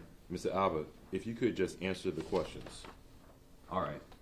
Looking at 85-J, there appears to be a binding on your penis. Did you consent to that? No. Were you aware that that was happening to you? No. Let's look at 85-L. Sir, who is that in the photograph? That's me. Do you recognize that tattoo? Yes. We see what appears to be duct tape on your ears and somewhat on your face. That's what felt like was on my face, but I don't remember feeling the leather or anything like that. It appears to be a gas mask on your face. Do you remember that at all? No. Did you consent to that at all? We also see there appears to be plastic binding around your body. Do you remember that? No. Did you consent to that? The court, can you answer yes or no, please? No. Looking at 85-M, sir, is that you also in this picture? Yes. Do you remember any of this? I remember waking up tied up like that. So there came a point where you do remember waking up and you were bound. Yeah. Did you discuss anything with the defendant when you did regain consciousness? Yeah, I was telling him what was going on. And I was trying to ask him why he had me like this. I was cursing. I was pretty mad at first. Then I think I struggled to break loose of him. So much that I was just crying myself to sleep again, basically. And waking up looking at this guy right here. What were you thinking at that time? Jumping out of a window. Could you jump out of a window? No, I tried to jump out of something, I don't know. Because every time I tried, he would grab me or something. Did you attempt to fight back at all? Yeah, I was trying to struggle my way out of it, but I couldn't. He's a pretty big guy. Did you tell him to stop? Yeah. Did he stop? No, he smacked me on my head real hard. Did you suffer any injuries as a result of this? Oh yeah, when I woke up, I felt dizzy to the point where I couldn't even... By the time this was all done, when he took all that off of me, I felt like I was going to pass out, basically. Well, explain how that happened. You said he took it off of you. How did it get to that point? Well, I remember he kept telling me, because I don't know how long I was there approximately. I really don't know, but I know it was a very long time. I kept getting scared because he kept telling me that this guy was going to come over, and I'm thinking in my head, oh, this guy is going to kill me. He said, my friend is going to be here in a little while, so don't worry about it. I said, what are you talking about? Who did you think was going to kill you? Him and his friend. He said, don't worry, you're going to be all right, you're going to be all right, like talking like he was nuts or something. And I remember towards the end of everything, I started praying to God, and I was just telling him somebody knows where I'm at, and I'm started telling him that I love him and all that kind of crazy stuff because I thought I was going to die. Why did you tell him that? I was scared. I figured someone this crazy, I guess if you try to get someone somewhat deepness out of him, who knows, he might be a crazy cold guy, but I was just trying to find a way to resolve getting out of that situation. I must have had an angel with me that day because I thought I was going to die. I'm being serious. Mr. Alva, you seem to be looking over here in one direction ever so often. Do you see Mr. Lorenzo in the courtroom? Yeah. Can you point him out and describe what he's wearing? Right there, he's got a gray suit, glasses. Is this the individual who did these things to you? Yep. Let me ask you, when you lost consciousness, is it possible you could have lost consciousness from smoking the crack cocaine? No, I've smoked $600-700 worth of crack cocaine and never went unconscious. It felt like I was going to have a heart attack sometimes, but I never went unconscious. I'd be up for days. In your opinion, how did you think you lost consciousness? From GHB. That's based upon your prior experience with GHB? Yeah. I've been doing drugs for a very long time, so I basically know how GHB makes you feel. I know every type of drug in the book, basically. Not everyone, but... After this ended, did you immediately report it to the police? No. How soon after this happened to you? Actually, after this all happened, we went to Taco Bell and had something to eat. Who did you go to Taco Bell with? With this guy. Is that the defendant? Yeah, I was trying to get some more money off of him because I wanted to smoke, but he gave me money anyway. We talked about him giving me money for the video and all that stuff. But at that point, I was so pissed off that I just wanted to go smoke. I didn't have the energy to either. I just didn't care. I can't believe how I walked in this restaurant. Because when I was looking at the cashier, she was looking at my face, and I must have still had duct tape on my face, which I tried to stub off in his house with some paint thinner. You mean the remnants from the duct tape? Yeah. Did there come a time that you did report it to the police? Yeah, I met with this drag queen one time in Kilds, and I think I hustled with her, and she's rich, real rich. She got a big house, Bentley, Rolls Royce, all that. And I remember trying to hustle that night. I was smoking, but I felt like disgusted that night. I don't know why, because she's an ugly thing anyway. But then I went to that person's house. I started explaining, because she becomes more of like my friend, because she really didn't want to do anything with me at that time, because she seen that I didn't really want to do anything with her. I started speaking to her about what happened. I think this is the first time I let it out, and I was crying and I was pissed off. I was telling her I was worried about it because I didn't know if he had anybody else in that place. All I remember is when this all finished, I used to think about like kids screaming and other kids trying to run away from this guy right here. And something told me that I had to tell somebody. I wasn't going to at first because I don't even know why I felt this way. Maybe it was the crack and all the stuff at the time. But he told me his grandfather was a judge and all this other stuff. He looks like the Italian type, so I thought maybe he was in the mob. I didn't know what was going on. You know what I mean? When you're messing around with drug people like that, you never know who could be involved in what, you know? How did you go about reporting it to the police? Well, I told her, and she was kind of scared to call the police. She said, I'm going to call the police, but I don't want to tell them my name because I don't know if they wanted to know. I don't know if she wanted them to know if she was a drag queen or what was going on. But she called and called it in just to see if the cops would go by his house to see what was going on. We stayed in the corner of the block watching the cops go to his house. We watched, and they kept going in the back. And I guess he was scared to open the door because he ain't answer it for about a good half an hour. There must have been a reason why, you know. Did you meet with the cops on that day? I think I did. Did you ever follow up to make sure that? Yeah, I did. You did. Did you ever follow up after that to make sure something was done? I was supposed to, man, but I was drinking so much and I was smoking so much that I just didn't want follow back up with the cops. Because, you know, I was just messed up in the head. You know what I mean. I was going through a lot of stuff at that time. Basically, I wanted to follow up, and somebody told me to.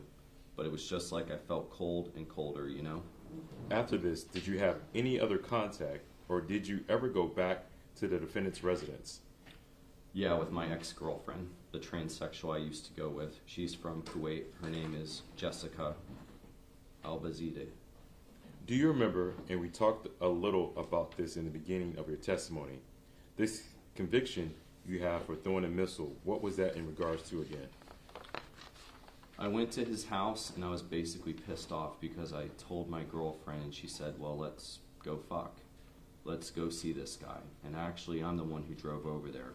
So when I drove over there, I was hearing him by the window. I heard him on the window, and then I don't know how far he was from the window. All I heard was him inside talking to a friend and laughing or something like that. So I looked on the floor and I looked at the biggest thing I could find and I just threw it through the window. Did you throw it through the window because you were angry as to what happened? No, wait up. I remember there being a point where I came to his house and I knocked on the back door and he opened up and he looked me in the eye. Then I opened the door and he got scared because I felt like beating him up. He got scared, and he's a pretty big guy, but I didn't care that day. I would have hit him, believe me. I think the only reason why I didn't hit him when I woke up was because I was so drugged up. But as big as he was, I think I would have gotten him. I know I would have gotten him because I was heated, bro. You were angry as to what happened to you? Yes. I asked him, I said, do you remember what happened? He goes, what are you talking about? My ex-girlfriend started talking and looking in the face, and he was trying to avoid what happened that night. He goes, no, I don't remember none of that. He was pretty scared, though, because he ran back in the house and said, I'm going to call the cops. He wasn't so tough then. And you threw a rock or a brick through his window? It was like a boulder, little rock, little boulder. Did you get arrested for that? Yeah, 3 months later. When you got arrested, did you tell law enforcement why you did it? Yeah, I told them. You pled to that? Huh? You pled to that charge? Yeah, I don't know if I pled no contest or guilty, but I pled to that charge. Somehow I got a deal somehow. I think they either gave me probation or something. I don't remember. I know it's a second-degree felony. They say it's punishable for about 15 years, but I don't know if that's true or not, you know? You said when you got arrested for throwing this rock through his window, did you tell the arresting officers why you threw the rock through the defendant's window? No, because when I got caught in a car. I think that day I was smoking and they pulled me over, the cop, and he said, you got a warrant out for your arrest. And then I knew what it was basically about. So you got arrested sometime thereafter? Yeah. May I have a moment, Your Honor? The court, you may. Brief pause. Nothing further, Your Honor. The court, cross-examination by Mr. Harrison. Good morning, Mr. Alva. Good morning. Mr. Alva, you said you were a street hustler. 200 for a street hustler is a pretty good day. Would you agree? Yeah, it is. And this happened to support your drug habit, correct? Yep. What are you talking about? The 200. The 200. That what? To help support your drug habit. This is what you agreed to do with Mr. Lorenzo, right? Oh, no. He told me that he was going to pay me like $500 or $600 to do a video. Did he pay you any money? He slipped. He gave me $100. Okay, and that didn't sit well with you. Not really. Would it sit well with you? And you continue for years after this to have a drug problem, correct? Of course. Do you still think you have a drug problem today? No. Do you know when the last time was that you used illegal drugs? Illegal drugs, about maybe a month or 2 months ago. So you haven't used any type of drugs in the last 30 days? I might have smoked a joint here or there. But you do agree, and your testimony was that you were watching Mr. Lorenzo pour you these drinks. Yeah, I was. And you agree that you were walking down Kennedy, Yeah. and you flagged him down, and I was basically looking for a trick. you knew he was when he passed by you, did you not? Of course. You waved him down, and he turned around and came back to you. Yeah. He said, hey, how about some videos? How about some pics for 200? No, we didn't start with all that. All he said was, here's 200, can you get some dope? And I said, yeah, I can get some dope. He goes, you can either take this $200 and leave, or you can bring back the dope and come to my house. So he didn't put any. You're saying he did not put any type of conditions on his 200. Just, I'm going to give you 200, and you can do whatever you want to do with it. No, because when we met, he basically acted like he was a person who just wanted to hang out with me. And pay you 200 for no reason. Did he what? He was going to give you 200 just because he liked you, right? No, he probably wanted to suck my dick or something. So he was going to pay you money so he can do that to you. He was going to pay me money to do the video you're talking about. Is that what you're asking me? No, sir. I'm asking, what was your understanding of why he was paying you 200 or any amount of money? 200 was for the crack. But why is he giving you money for crack? Because he's a crackhead. Okay. Now, at some point, you were saying that you went back to Mr. Lorenzo's house. That would have been about June of 2003. I don't remember exactly when it was. I know I went back to his house. You went back with this transsexual friend of yours. I think the first we went back was with her. I don't remember, but I remember going back to his house and going to the back door first and me confronting him about the whole situation. When Mr. Porcelli said, why did you go back? The two of you go to Miss Lorenzo's house. You said, let's go fuck, and then you stopped. Let's go what? Your response was, let's go fuck, and then you stopped. I was planning on beating him up. So you were going over there to fuck him up, weren't you? I was basically mad, yeah. But you stopped yourself there. You just said, let's go fuck, then you stopped. Because I don't want to be rude in court. But your intention was to go over there and cause harm to... No, my intention was to listen to him. To listen to me. Let me stop for a second. The court, excuse me. Mr. Alva, let him ask the question. You answer it to the best of your ability, all right? All right. The court, and things will go smoothly. Plus, Ms. Fry will be able to accurately record what is said. The witness. All right. The court. Go ahead, Mr. Harrison. So, you went there because you were going to cause harm to Miss Lorenzo, correct? I was going to confront him, and then, yeah, I was planning on beating him up. When you picked up the rock, he closed the door, and you smashed it into the window, correct? No, I picked up the rock, and I threw it through the window because I was pissed off. But when he opened the back door, when we talked, then I was going to beat him up. But the rock wasn't the only thing you threw. You threw a number of items at the door. Did you not? At the house? No, first the rock was just going through the window. When I went to the back, then he opened the door up, and I tried to get in, and then he tried to grab the phone, and then sooner or later he got the door closed somehow, and I left. And you struggled to break free once. Eventually you were tied up. You remember that part? I remember being tied up, yeah. You were shown some photographs of you lying on the bed. Do you remember that part? While I was in his house? While you were in his house?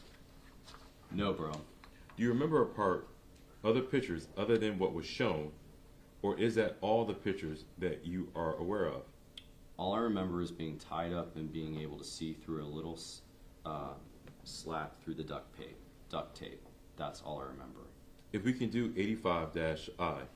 Mr. Alva, if you look at the photograph in front of you, sir, do you know what this item is right here? Yeah, a crack pipe. You have been smoking crack that day, correct? Yeah. Obviously, you weren't smoking crack with your hands bound like that, were you? No. So apparently, before your hands got bound, you are sitting in his bed smoking crack. No, we were smoking crack in the living where the Christmas tree was at. Somehow, you weren't smoking crack at all inside? He must have been smoking it while he was doing all this to me. I don't know if your photo, you may need to turn and look behind us. In this area, right here, there appears to be some type of rash or injury. Do you see that? Yeah, I see that. Okay, isn't that in fact a rash? No. Do you know what that is? I don't know what. It looks like a bruise to me. Now, did you get, if you notice the hands being tied right there, did you get any injuries to your hands, your wrists? I had marks all over, man. I had a lot of reddish stuff, mostly all by my head. Did you document those injuries? No. Did you call the police and say, this is what happened to me? No. In fact, even after you got arrested for throwing this stuff into Mr. Lorenzo's house, you didn't tell them, the reason why I did it is because he did this to me. Because I was smoking that day, and they basically got me on a warrant, so I didn't want to speak to nobody without a lawyer, because I'm not, I'm not dumb like that. And then, after this whole scenario is over with, you go into the bathroom and you clean up. You get the duct tape glue off your face, or attempt it. I didn't get it all off my face. There was a lot of stuff still on my ears, my face. I couldn't get it all off because it was burning me from the paint thinner, so I just washed my face, and we left. And then you got into Mr. Lorenzo's car and you went out and ate at Taco Bell. Yeah. Now, two phrases you use is that you were a street hustler, correct? Yeah. You did that for a number of years, right? Yeah. For much of that time, I think the phrase you used was, you were messed up in the head because of drug use. Do you remember using that phrase? Not messed up in the head. I was just going through a lot of stuff, so I just smoked. You smoked everything, and you've done just about every drug that was out on the streets. Yes. And this lasted for a 5-year period of time. On and off. But your mind is perfectly clear about the events to this day now, right? Yeah. That he gave you $200 for no reason other than just for you to buy some crack? It was for crack. It wasn't for a movie? No, it wasn't for a movie. No further questions. The court, redirect Mr. Verselli. Mr. Verselli, no, Your Honor. The court. Thank you, Mr. Alva. You're excused to go. You may step down. Thank you. We're going to go ahead and take a break. I think my court reporter probably needs a break. That transcript was 29 pages. The remaining two are each 32 pages. So just for timing, what I suspect we'll do, we'll take a 15-minute break. We'll come back. We'll do, if it's the state's intention, to do the last two readings. And as I said, each of them are 32 pages. We'll see what time it is then and make a determination whether we'll do an early lunch and come back and do the live witnesses after, or start the live witnesses. What I may ask the state is how much time you anticipate spending with them before I make that decision. Should I ask about the search or the location of the three-ring binder? Oh. Judge, the search, the three-ring binder, I located a 25-page mailing from Mr. Gonzalez to Andrew Warren and Jay Pruner, dated March 23rd, 2020, with several exhibits which are attached. I believe that's what we are referring to. Yeah, well, then I want to just get Mr. Gonzalez to verify he's not in his head. That's the mitigation packet that you submitted? It is, Judge. Okay. Yes. All right. So perfect. It came in a binder, but obviously because I don't need the binder. Yeah, that's But fine, yeah, Judge. no, It just is. want to make sure I have whatever was submitted as mitigation. My recollection is, I remember discussing this. This is when the state was going to the homicide committee. There were negotiations regarding having Mr. Lorenzo plead to life, and that a presentation was going to be made to the homicide committee. Is my recollection, and you wanted the time to submit the mitigation package, and then ultimately no offer was made to Mr. Lorenzo. But just because that's referenced, and I know about it now, I want to have it in my possession from the state in order to take it into consideration as any possible mitigation. Yes, Judge, and in fact, March 23rd, 2020 is the mitigation package that I submitted on Mr. Lorenzo's behalf to the state for its consideration. All right, let me ask, I think technically we should probably have it marked as at least a court exhibit. Yeah, we'll mark it as a court exhibit. I think we have one court exhibit so far, so this will be court exhibit 2. Because I want it all in the record, you know, what mitigation I've considered. But I ultimately will take it back with me when we make a decision as to when and how I'm going to deliberate before issuing a sentence. But I appreciate that. Thank you very much for finding that, Mr. Dirks. You're welcome, Your Honor. The other matter I think maybe was discussed was the transcript of the sentencing hearing.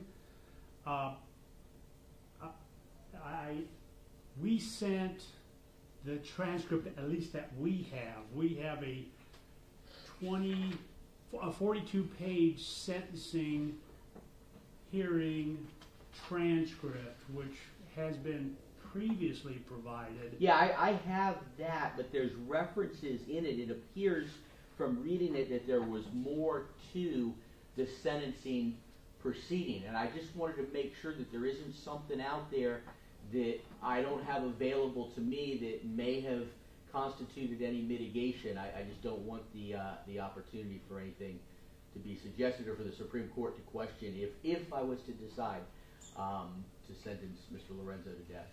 I completely understood, Your Honor. When we discussed this in the past weeks, I requested of, or my assistant requested of Claudia Sprangler Fry, who testified earlier, that we needed the entire sentencing proceeding transcript.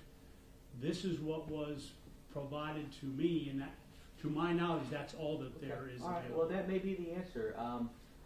Mr. Gonzalez, have you had an opportunity to take a look or read, or do you agree? Judge, I can tell the court that I did receive timely the document from the state. I reviewed it. I gave it to Mr. Lorenzo in person. He had it. He's acknowledged that he's reviewed it. Yes.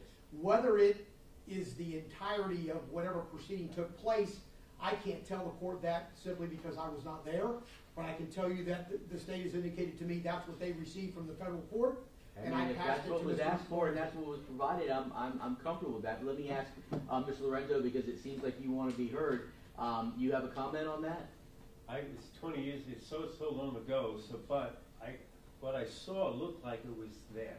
It was all there. It looked like it from what I remember, but it was a long time ago. All right. Yeah. I just want to do as much due diligence on the court's part to make sure that I have available to me any potential mitigation, because I think I have that obligation, even though Mr. Lorenzo has waived and intends to waive and wants me to sentence him to death. I just want to err on the side of caution. But I'll accept those representations, including the statement from Mr. Lorenzo at this time that it appears to be everything. I think it's fine. And I think we have lots of other stuff, including the mitigation packet and Mr. Lorenzo's document, which is titled Mitigation Notice, which was submitted back in 2021. But when Mr. Lorenzo was pursuing a different path and submitting, it seems like, any mitigation on his behalf. So I'm comfortable in the end that I may have everything that can be considered as mitigation. Yes, Mr. Lorenzo. Now, I was going to ask this question to you. The 161-page document I just put in, that mitigation and objection thing, mitigation, the last thing I filed. Right. Could that be my memorandum to you? Because it kind of covered everything. Could that be If you wish it to be, I certainly have reviewed it. We'll continue to review it when I get to the deliberation stage, whether that be tonight, or whether that be in a week or a month or whatever, I certainly will take that into consideration, anything you filed. Right, and then if we do a memorandum thing, maybe I could just do an addendum of things, if I see something that needs to be added to it, but that covers that, everything. And I appreciate you. You are very thorough, let me say that. Yeah, so that But as I said, if you decide to proceed today, at the conclusion of these hearings, you'll have an opportunity to orally supplement or argue anything that you wish on your behalf and in response to anything that the state says in their oral closing, as opposed to a memorandum. okay. Judge, I'll discuss that with Mr. Yes. Lorenzo during the break. I appreciate that. And I'm not going to come back and ask for him a decision then. As I said, that's something that I can get a decision from him at the end of the state, not at the end of the defense presentation. Okay. Mr. Dirks. Your Honor, the sentencing transcript that we discussed just a couple of minutes ago, may I offer that as an exhibit as well? Yes, I think that that's appropriate to make it. Go ahead and let's mark it a court exhibit number 3. I will prepare the proper label. I appreciate that. Thank you, Your Honor. Yeah, we want to make sure the record is as perfected as possible. Thank you. Let's take a 15-minute break. So we'll come back at 11 o'clock.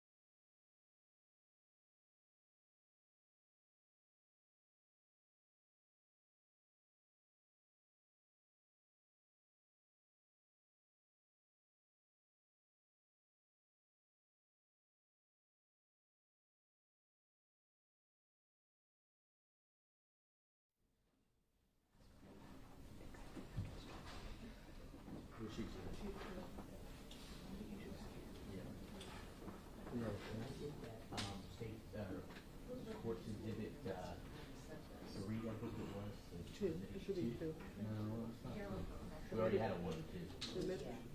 The mitigation packet.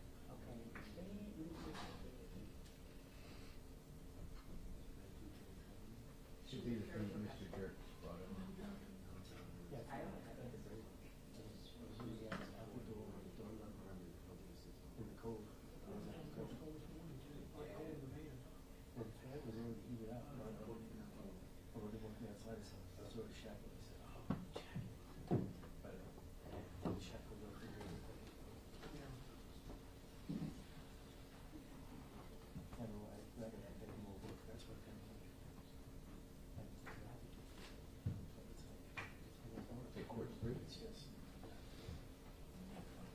I could be wrong on the number.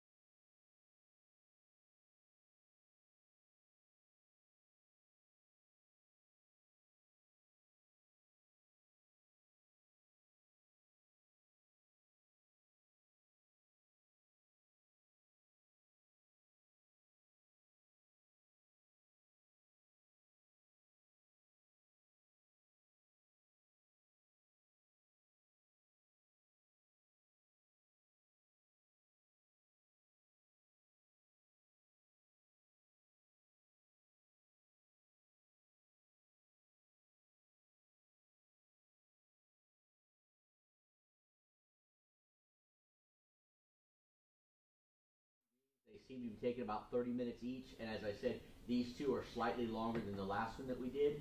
So I hate to then start those two at 12 or after. No, I understand. We don't need to take a long lunch break. We can take an hour lunch break and come back at whatever time we break. So if you want to tell them, let's go ahead and do that. Okay, thank you. I'm gonna let them know. All right, appreciate it.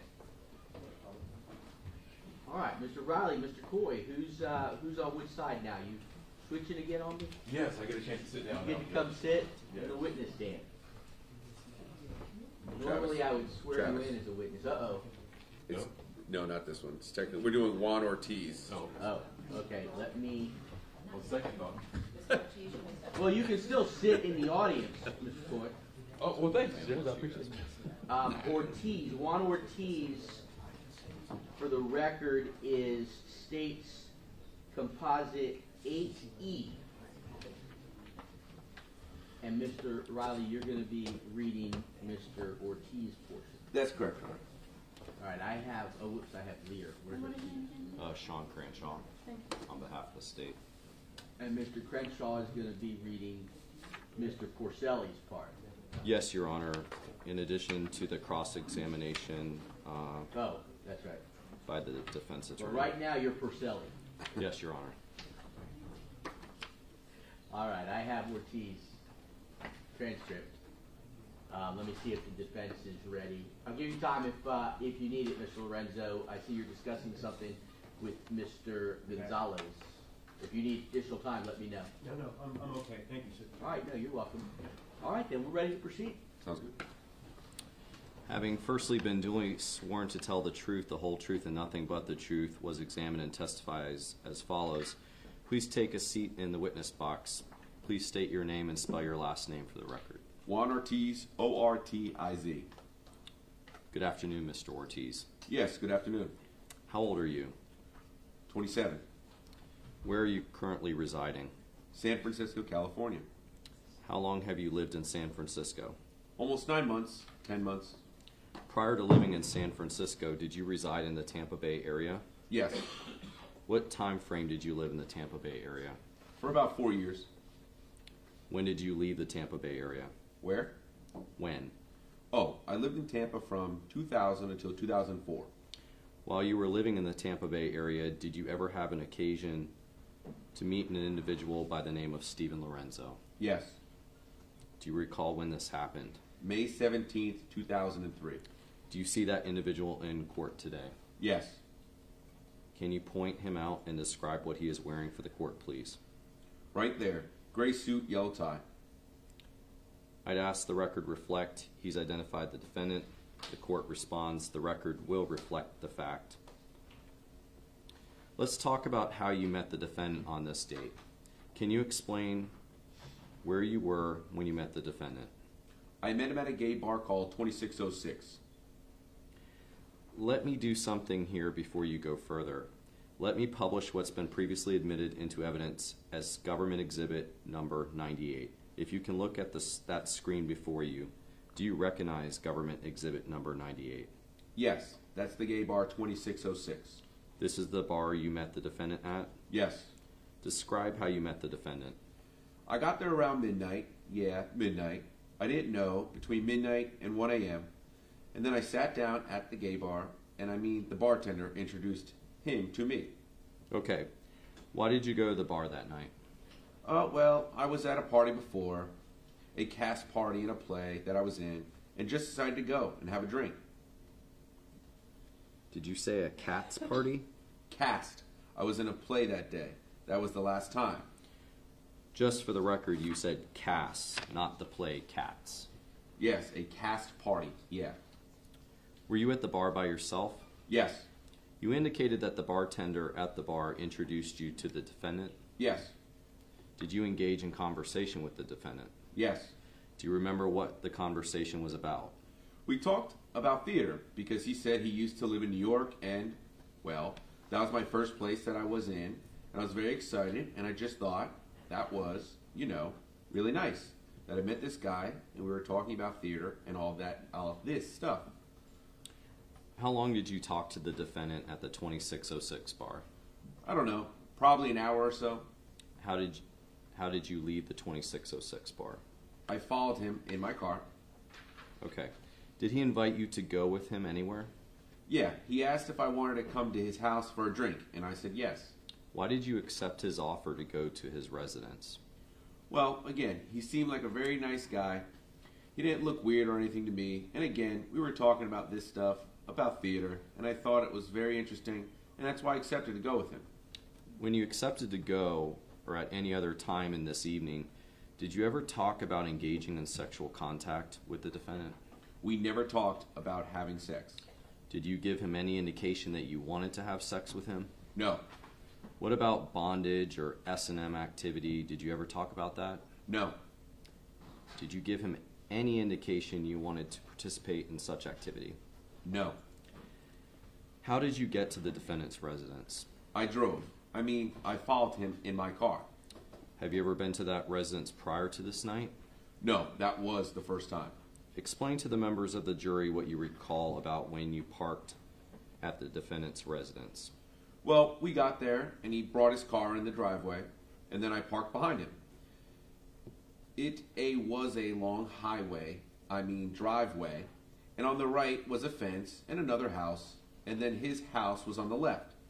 The door that we went to the house was on the left, too. We didn't go into the house using the main door. You used the back door? Yeah. Do you remember if there was a garage at the residence? I'm not sure. There was something at the end of the driveway that looked like maybe a storage facility or something, but I'm not sure if it was a garage. Did the defendant show you any other parts of the house before you entered the house? Yeah, he showed me like a small efficiency that he was working on. It was behind the house, and I think that's what he used to do for a living, like fixed up houses. Why do you say that? Why do I say that? Yeah, why do you say that? Because he told me. I think he used to do that, and he was fixing the efficiency to rent it out or something. Explain what happened once you got inside the defendant's residence. Okay, so he opened the door, he went inside, and he asked me if I wanted something to drink. And I said yes. He said, "What do you want?" And I said, "Wine, red wine." So he went to like a little bar or something, and his back was to me, and he poured a glass of wine, and then he just handed it to me. Where did you drink the wine at? I had a sip of the wine right there, and then we went to his living room to listen to music and just sat down on the sofa. We just started talking. How long were you in the living room talking to the defendant? Oh, well, I finished my glass and had another one in probably a couple of hours. You said you finished your glass of wine. Let me ask you, prior to having this glass of wine, did you have any other alcoholic beverages? Yeah, I had the drink at the bar. How many drinks did you have at the bar? At the bar, 1, gin and tonic. When you got the second glass of wine, did you notice anything about the wine at all? Well, it tasted a little bitter. And I asked him, why? And he said because it's Cabernet. But I drank red wine before so many times, but that's not why. So I just thought maybe the bottle was open for so long and maybe that's why it tasted like that. I never, thought anything else. Do you remember drinking that entire glass? I drank 1 glass, and then by the time I finished it, we were in the living room. And he offered me a second one, and I said yes. So we went back to the bar, and he poured me another glass and brought it back, and I drank. Before I finished the second glass of wine, we were listening to music, and he kept insisting. He kept telling me to just lay down on the floor. And I sat down on the floor. We were looking at the stereo. As I remember, it was 5 a.m., and he kept saying, just relax, relax, relax. And that's all I remember. When you say that's all you remember... Until I woke up like hours after. Okay, let's back up a little bit. How were you feeling when you were drinking this second glass of wine? Well, I was feeling really drunk. Like I didn't know why because, I had drunk before and I just was feeling very drunk without drinking that much that night. But that's it. I was feeling drunk. When you say drunk, what type of symptoms were you experiencing? Like lightheaded, like kind of dizzy, when you're really drunk. Like you're just dizzy and yeah. Did you feel like you were going to pass out? I felt that, especially when I sat down on the floor. I felt like, I would just fall asleep probably. You said you lost consciousness. Do you recall what time it was? Yeah, I remember when we were on the floor and he kept saying, lay down, lay down. I remember on the stereo it was 5 a.m. and that's what I remember because he kept saying, just lay down, lay down. And that's all I remember, that I saw 5 a.m. on the stereo. Let me ask you, what's the next thing you remember after that point? Then I woke up around 7 a.m., but before I opened my eyes, I thought I was having a nightmare because, I didn't see anything. I thought I was asleep, and I felt like I was trapped in something, and I just kept, screaming and moving, and I couldn't. That just went for a little while, and then when I finally opened my eyes, I was on the floor, and he was on the top of me, and I was all tied up, and I just couldn't move. I remember I was screaming, and he put his hand on my mouth, to prevent me from screaming, and that's what I remember when I woke up. You said he was on top of you. Who was that? Pardon? You said he was on top of you. Who were you referring to? Steven. That's the defendant? Yes. You said you were tied up. Do you recall how you were tied up? Yeah. There were like plastic straps, I guess, and I was tied up on my ankles and my elbows, my arms, and my knees. I just couldn't move. Did you try to move? I tried to move, but it was just, you cannot move anywhere. All I could do was look around me. I just had the windows and I'd just scream. But he would out his hand on my mouth again and he was telling me I was screaming and he would say, don't scream because no one will listen to you, no one will hear you. And he kept saying that he was going to beat the shit out of me if I didn't shut up. And I just wanted to, to leave, but I couldn't. I couldn't move. What were you thinking at that time? Well, I didn't know what he was going to do to me. I thought he was going to kill me or torture me. I didn't know what he was going to do. Did it ever hit you at any time? Yeah. Well, I was tied up with 3 plastic straps. My elbows had like a belt, and I think it was a leather belt, in my hands, and somehow, I loosened it, and he got really, and when he saw that I freed my hands, that's when he was mad, and he's saying that he was going to beat the shit out of me. He tried to tie me up again with a belt, and I let him, and I wouldn't let him do it, and he was getting just really upset, more upset every time. What did he do? Well, he slapped me a couple times in the face. He slapped me and he said he was going to choke me until I passed out. And he just went on and on. He finally dragged me by my feet and he took me to his living room, to his bedroom, sorry. So all this was occurring inside the... Living room, yeah. And you were naked and restrained in the living room?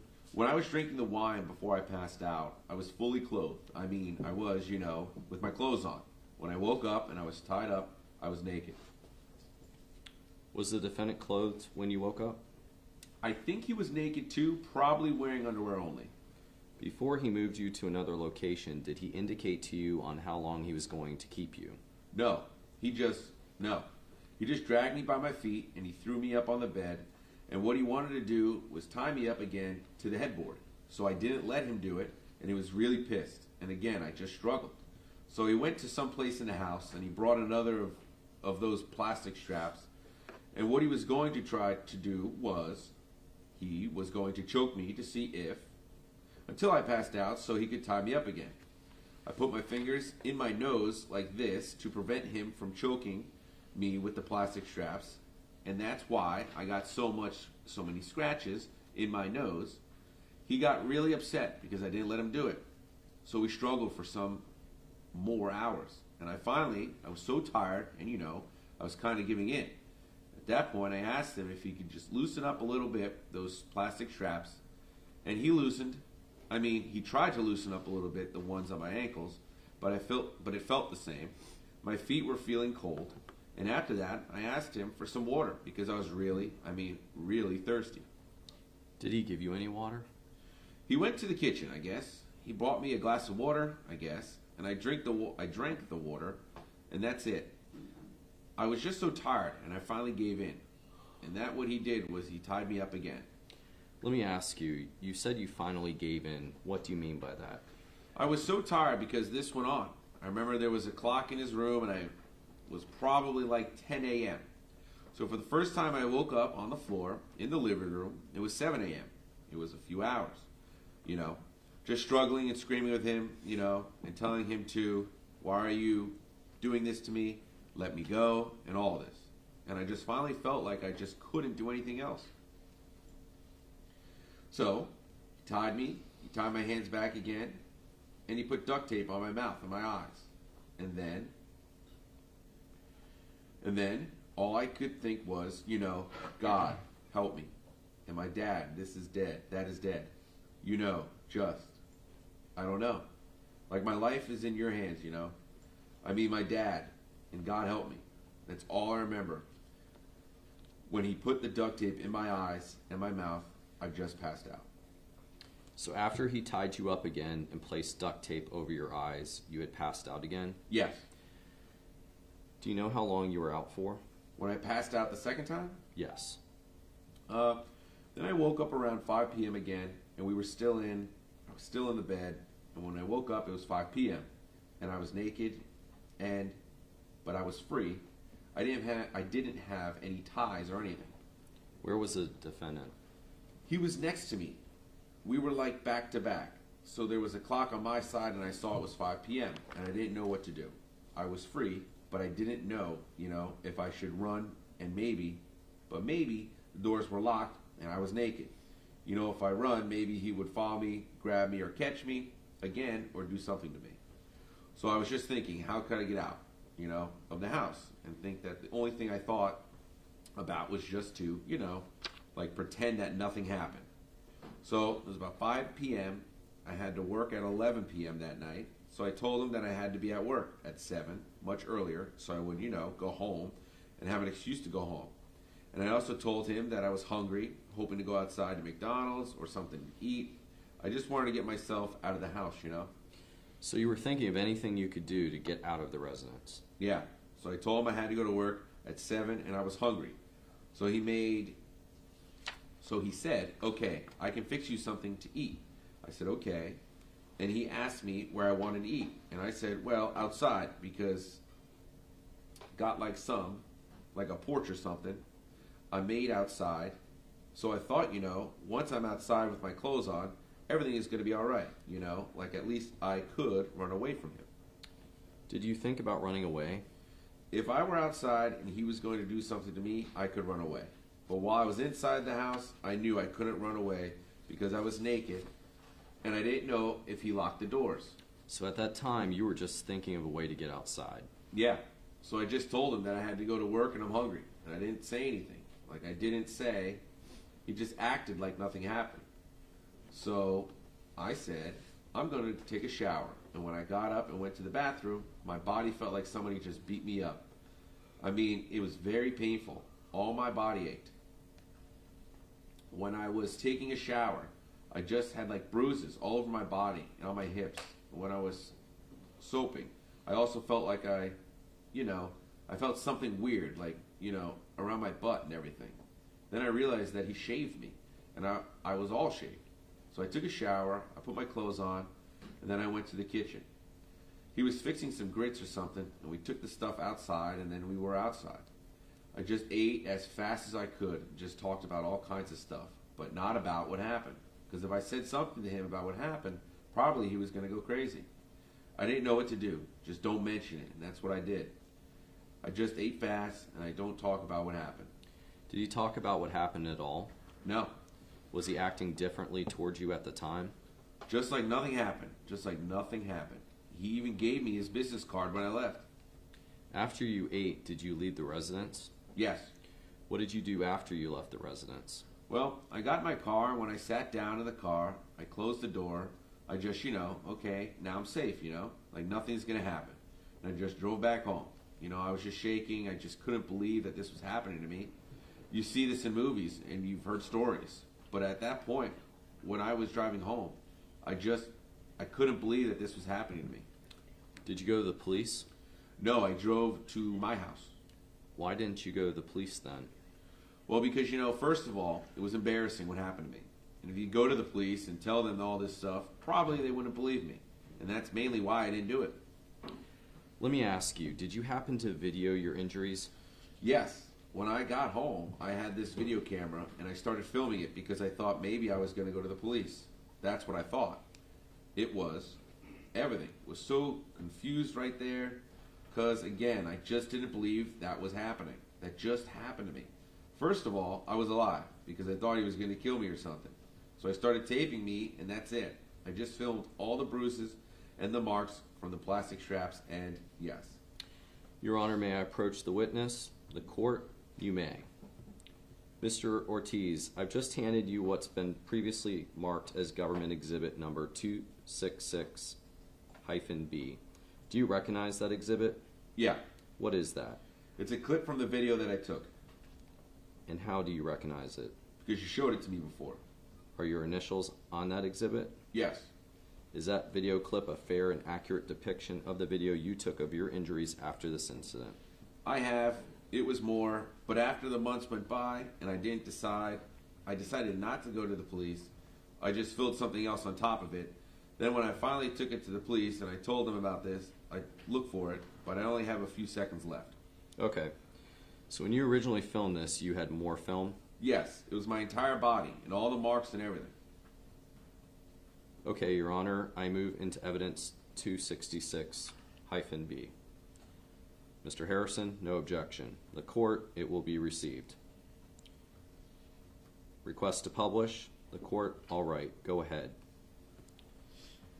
If we can stop it there, back it up a little bit. Okay, for the record, we're looking at Government Exhibit 266-B. What's referenced to as 10 seconds on the exhibit. Mr. Ortiz, what are we looking at? Those are just bruises from when he slapped me and from the plastic straps when he was trying to put them around my neck. Are these bruises on your cheekbone as a result of the incident with the defendant? Uh-huh, yes. The swelling of your nose here, is that also a result of the incident with the defendant? Yes. Okay, if we can continue playing that exhibit. Okay, if we could stop it there, back up a little bit. For the record, we're looking at 21.5 seconds. Mr. Ortiz, what are we looking at? Those are the marks from the plastic straps that he put on my arms, and that's why I couldn't move. These markings, were they on both of your armpits? Yes. How long did you have those marks on your body? I don't know, probably days. Okay, if we could continue playing the exhibit. Stop the exhibit. Are we looking at the other armpit and a similar abrasion on your arm? Yes. Was there a cut on your arm indicative of this blood mark there? I think it was from the straps when I was just struggling to, yeah. Okay, let's play the exhibit a little further. We see on exhibit -B, there's a data stamp of May 18th of 2003. Is that the day you took this video? Yes. You indicated you took the video in anticipation of maybe going to the police. Yes. Did you go to the police soon thereafter this incident? No. Why didn't you go to the police? Well, because as I told you, I was just embarrassed, and I just thought they were not going to believe me. So instead, I just went to my two best friends and my boss at the time. Did there come a time that you eventually went to the police? Yes. Why did you then go to the police at a later date? That was, I think it was December 2003, the same year, when those two guys disappeared from the gay club from 2606, so it was all over the news. I don't know, somehow I thought maybe this could be related. Maybe this guy met those guys and maybe they went too far. Probably they went too far. I mean, like what he did to me. But this time he went too far. I don't know. It was just like an instant. Like maybe it could be related. Also, my friends, the ones I told what happened to me, they also told me that, yeah, I should go to the police because it could be related. Mr. Ortiz, in your opinion, what happened to you in May of 2003? What happened to me? What I think is that he put something in those drinks, and that is why I passed out. And honestly, I don't know what he did to me while I was unconscious. I have no idea. All I know from what I could see is that I was shaved. I had bruises all over my body, and I was tied up, and I didn't know what he did while I was unconscious. I have no idea. When you say he, who did this to you? Steven. Nothing further. The court, cross-examination by Mr. Harrison. Do you know what a popper is? A what? Popper. Yes. What is poppers? I think people use it to get high or they're having sex. I don't know. Did you use poppers this night with Mr. Lorenzo? No. 2606. Have you been to 2606 prior to meeting Mr. Lorenzo there? Yes. You know this to be a leather bar or a pickup type bar? Yes. This is a bar where individuals go to get picked up and go out and have sexual relationships? Yes. You went there that night with that intention? No. Now, you don't have any reason to believe that you were sexually assaulted, do you? Well, I don't know. I was unconscious. I don't know what he did to me. Well, there's nothing, in your experiences, there was nothing to indicate that you were anally penetrated, right? I don't know. When you gained your wits about yourself, you didn't feel uncomfortable as if somebody had anally penetrated you, did you? As I told you earlier, all my body was in pain like someone beat me up. All my body was in pain when I was walking from the bed to the bathroom to take a shower. My body was in pain. And when I was soaping, I just felt something weird. Then I was shaved. But all of my body was in pain. I don't know what happened. In fact, didn't you engage in mutual masturbation with Mr. Lorenzo? No. All we did that I remember when we were drinking the wine was I remember we kissed, but we were clothed, fully clothed. And one of the things the phrase you used, I can't believe this is happening to me, is the phrase you used on your examination. Do you remember that? Yes. In light of that, you still didn't tell the police, correct? Right. Even though the fact you documented this with video, you still didn't tell the police, did you? Yeah, I did. And at some point, you were saying you were tied up in the living room, and you then repositioned into the bedroom. Do you remember that? Yes. In fact, you're the only one, you're the one who walked in there. Oh, no. That's what I say. He dragged me by my feet. I was laying down facing up. He dragged me. I couldn't move. You said there were multiple times that he tied you and untied you, correct? No. What I said was I was tied up with these plastic straps and I'd freed my hands with a belt. There was a belt in my hand and I freed. That was the only thing I had free, this hand like this. Then when he took me to his bedroom, he tied me up again. He never untied me. He supposedly loosened the plastic straps on my ankles because I asked for it because my feet were feeling cold. He did it, but they felt the same. That's the only thing he did. Then after this whole incident was over with, you took a shower? Yes. You ate dinner? It wasn't dinner. He was again. Yes. I ate dinner because I wanted to get out of the house. Then at some point you separated, you went back home? Yes. And in fact, Mr. Lorenzo gave you his business card, correct? Yeah, he gave it to me. Your Honor, if I could have a moment. The court, yes, sir. Thank you, Your Honor. The court, redirect Mr. Porcelli? No, Your Honor. The court, may Mr. Ortiz return to San Francisco? Yes, Your Honor. Thank you, Mr. Ortiz. You're free to go. Thank you for coming. Does that conclude your presentation for today? Yes, Your Honor. All right, thank you. And Mr. Christopher Lear will be the last one. Lear, I have Lear. And Mr. Coy's coming back down to read to be, oh no, he's coming down Mr. Lear. to be Mr. Lear. I will be the prosecutor. And you're gonna be Porcelli. Yeah. And the defendant. Chance to be in the hot seat. Go ahead and have a seat, make yourself comfortable. I think this is my first time. Thank you, Judge. Is it your first time up in the First time. witness chair? Yeah, first, yeah. Uh-oh, that microphone's adjustable. All right, thank you. May I begin, Your Honor? Absolutely. Having first been duly sworn to tell the truth, the whole truth, and nothing but the truth, was examined and testified as follows. The clerk, please take a seat in the witness chair. Please state your name and spell your last for the record. My name is Chris Lear, L-E-E-R. All right, direct examination. Good morning, Mr. Lear. Good morning. Sir, do you reside in Indianapolis? Yes, I'd like to take you to October of 2004. Do you recall if you were in St. Petersburg during that time frame? yes. Can you tell us where you were at that during that time frame? October, you said, right? Yes. I was at Suncoast Resort Where's that located? in St. Petersburg, Why were we at the Suncoast Resort in October of 2004? vacationing with, there's a large group of friends from Indianapolis that do a yearly trip to Suncoast for a vacation. About 20 of them or so that go down every year. I went down there with them for my first time.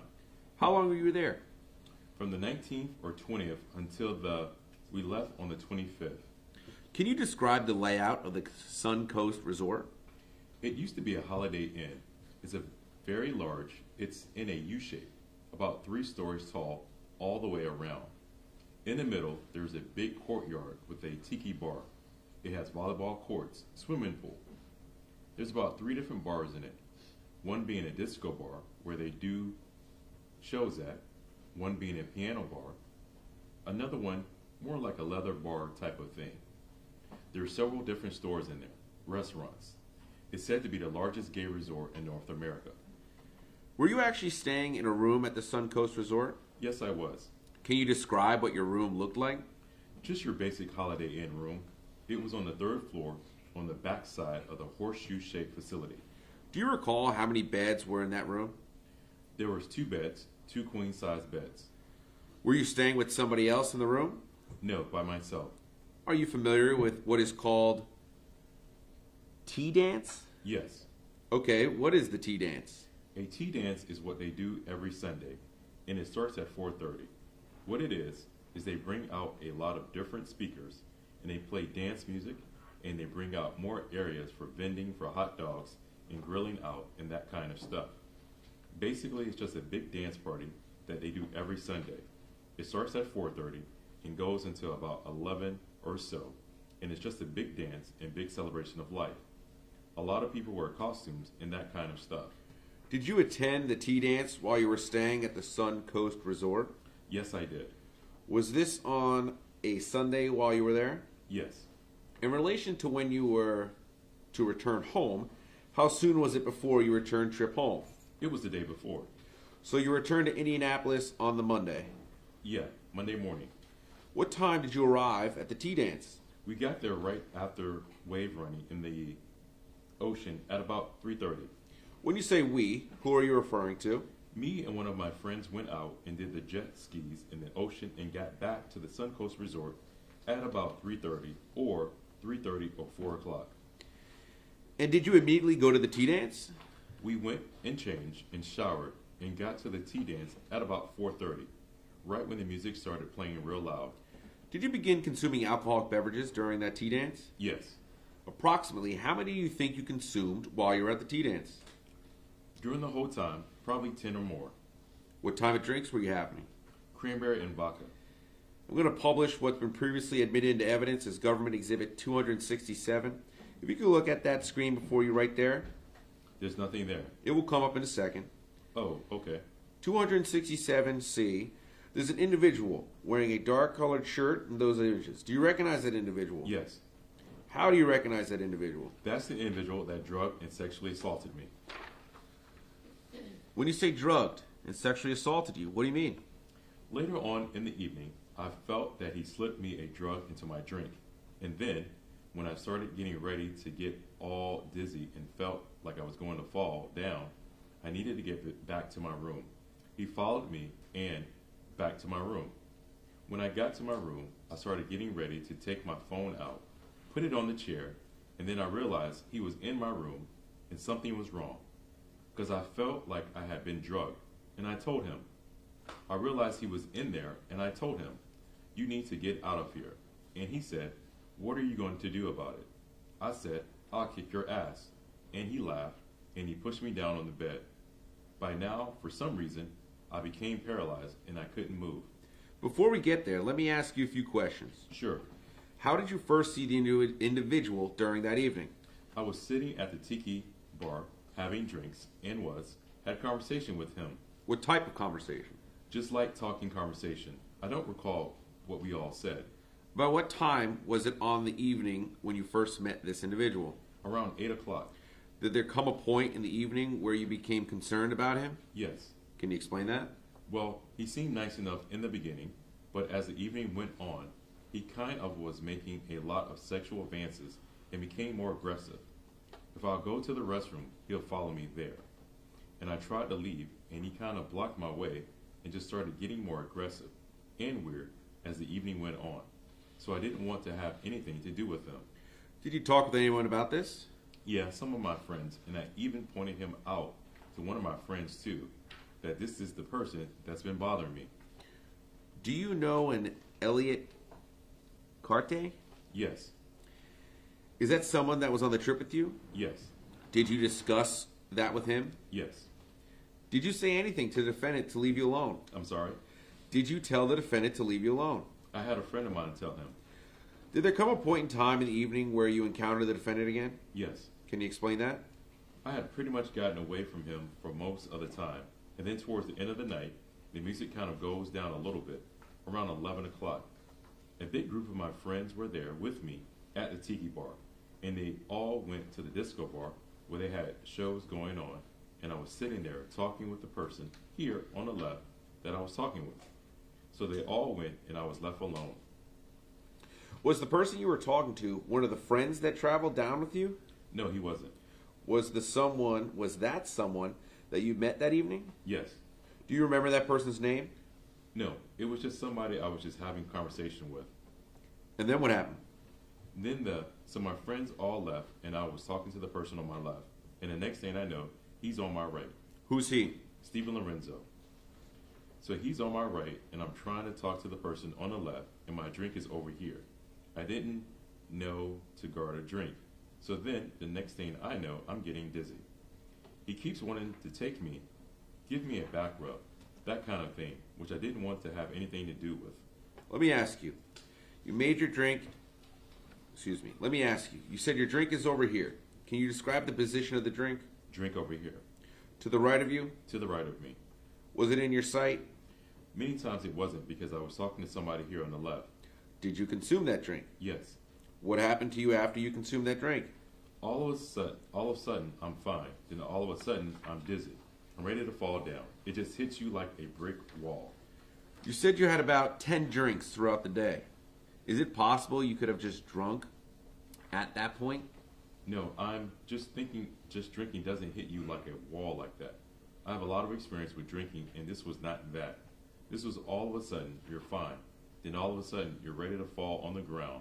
You're dizzy and just very strange. I've never felt like that before. What did you do? I knew I had to make my way back to my room because otherwise I was going to just fall over. So I started making my way back to the room, and a lot of that is real vague to me. I had to go up 3 flights of steps, and I think he was helping me trying to get back to my room. Who is he? Steven Lorenzo. Let me ask you. Do you think at that time something was wrong? All I was thinking about at that time was I needed to get back to my room.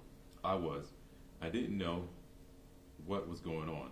I didn't realize something was going on until I got back to my room, and it kind of came to me that this is not right. Something is really bad here. What happened in the room? So in the room, I get there and I take my phone out and put it on the chair, and I empty my pockets. Then I realize something is really bad here. Then I realize he's in the room. Who is that? Steven Lorenzo. What did you do? So I just started realizing that I think I probably have been drugged here, and this guy is in the room and I'm panicking. And I said, "You need to get out of here." That's when he said, "What are you going to do about it?" And I said, "I'll kick your ass." And he said, he just pushed me down on the bed, and that's when I felt I couldn't move. And I knew if I could just reach my phone, I could call 911, but I couldn't move my arm. It was like I became paralyzed. I just couldn't move. What were you thinking at that time? Then I felt him pull my shorts down and felt my back area being manipulated. And I was thinking that somebody has drugged me, and he's going to do this. I'm probably not going to wake up in the morning. What do you mean by that? I mean, I felt it was probably it, you know. Hopefully none of you have ever had to experience somebody drugging you and not being able to move and being paralyzed. And you being the person that is, you don't know what they're going to do to you. But you figure if they have done this, you're probably not going to wake up. Did you try to fight back? I couldn't move, otherwise I would have. You said you remember your bottom area being manipulated. Do you know what was happening? Not really. I just knew felt like I was starting to be tortured. Did you lose consciousness at any point? Yes, from then on. Do you know what time of evening this was? It would have been around the midnight range, because the music stops around 11, and I was at the tiki bar for a time after that, so it had to be around the midnight range. Do you know how long it was before you regained consciousness? I woke up around, I believe, 8 or 9 in the morning.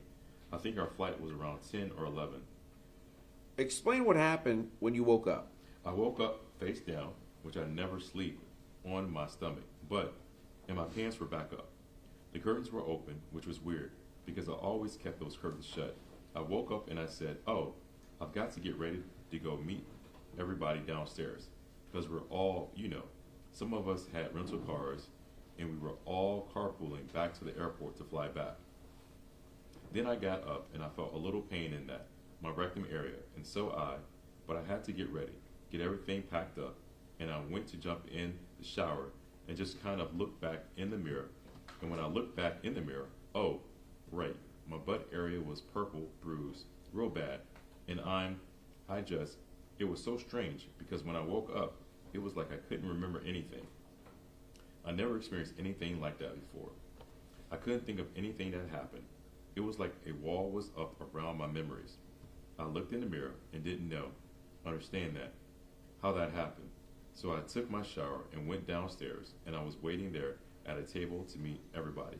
And the whole time, I just kind of leaned back in my chair, and it was so strange, because it was like I couldn't think. I couldn't remember anything. Just so lethargic, no memories, no thoughts in my head.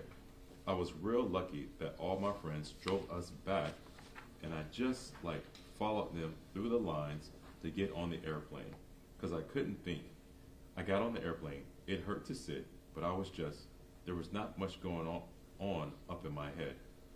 Did there come a time when you began to realize what happened to you? Well, when I got back, I drove back to my house. Immediately went to the bathroom and looked again, and just really knew something had happened, but I didn't know what it was. So then I made some calls to my friends and I told them what's going on. They said, "Well, better get yourself to an immediate care center right away and get checked out and make sure everything is okay." So that made sense, so I went and did that. That was when I started realizing what had happened. Starting to realize I think I've been drugged and raped.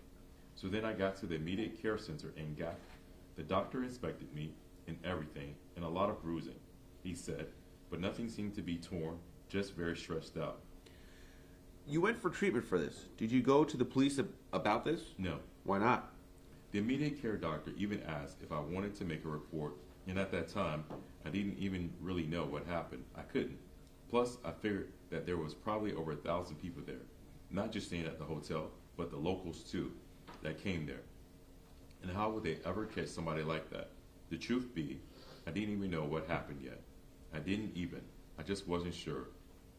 All I was really concerned with was myself at the time, making sure that I was going to be okay. Mr. Lear, in your opinion, what happened to you that evening at the Suncoast Resort? That Steven Lorenzo was sitting beside me here and drugged my drink and followed me back to, if not helping me back to my room, and waited until I went paralyzed and sexually tortured me, and that's it. You say sexually tortured you. Did you notice anything that concerned you regarding your bathroom personal effects? Yes, when I was packing up and getting everything in my luggage, I grabbed my Air Extra Dry can, and there was a film almost 3/4 of the way up my Air Extra Dry can. I didn't know what that came from. Why would there be a film on there? I didn't. I packed it away and didn't think anything else about it. But, Do you see the individual in court today that did this to you? yes, Can you point him out and describe what he is wearing? yes, right there. Gray suit, gray tie, and glasses. Your Honor, I'd ask the record to reflect his identify the defendant. The court, the record will reflect that fact. Nothing further. Cross-examination by Mr. Harrison. Question. Mr. Lear, from your stay at the Suncoast, you became familiar with its amenities from pools to volleyball courts to bars to disco, as well as other stores, correct? Correct. This wasn't your first time at the Suncoast, was it? Yes. Would you describe the Suncoast as a place that people pick up other people for short duration relationships? I'm sure. In other words, one night stands. I'm sure that goes on there too, along with other people just coming to have fun. Do you know what the phrase popper means? A popper is something that people snort, I believe. That kind of gives them a rush type thing. On this weekend, while you were at the Suncoast Resort, did you have occasion to frequent one of the little stores in that facility where you bought some of those little poppers? No. And what room number were you in? It was the third floor. I don't recall the exact room number. I think it was around the 320, 321 range or so. And when you went down there, you said you went down there with approximately 24 of your friends and acquaintances. Yes. Some of these were your close friends. Yeah. At some point, you related to those close friends of yours that Mr. Lorenzo was bothering you. Right. And then they left you alone with Mr. Lorenzo. That's correct. Even after you told them, this guy is bothering me, Yes. Well, he wasn't there at the time they left me alone. you didn't share your room with anyone, right? No. That was, most of the individuals had single rooms or singly occupied rooms. The couples didn't, but some of them did. And you went there alone Yes. to engage in party, to engage in alcohol, to engage in frolic. To have fun. Who was the friend you went out on the jet ski with? John Esquadro. Did this gentleman also accompany you throughout the night? I wouldn't say he accompanied me throughout the night. No. He was there most of the time, probably. Now, you were saying you had a conversation with this gentleman who was sitting to your left, and you were saying Mr. Lorenzo then approached and was on your right side. Correct. Now, there were thousands of people around at this point, right? Not at that point. That was towards the end of it. Was there a bartender? Yes. Was there more than one bartender behind the bar? I don't recall how many bartenders there were. Judge may approach so he can demonstrate the layout of how the individuals were seating. The court, sure. Question.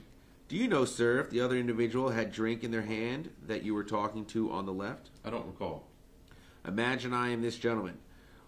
Would I be about the location, or was it further forward of you? Or am I about in the right location to your side? That's probably about the right location. Can you demonstrate, sir, with the cup where your drink was?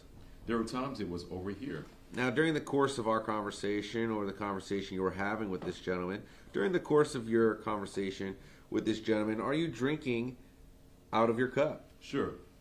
Can you demonstrate to the jury what you would do? Take a drink out of my cup and put it back. Would you have to time? To see my cup? Sure. Okay, so you're saying that when you turned to get your cup and you drank it, you didn't put it down in front of you. You would set it back behind you again. There were times it was sitting over here. I'm sure there were times it was sitting over here. I'm sure there were times it was sitting here. And if I'm speaking to you, and if I'm the gentleman who is talking to you, I'm looking at you, correct? Yes. And I can see the cup. Okay. Did that gentleman ever indicate to you that this gentleman next to you put something in your cup? No.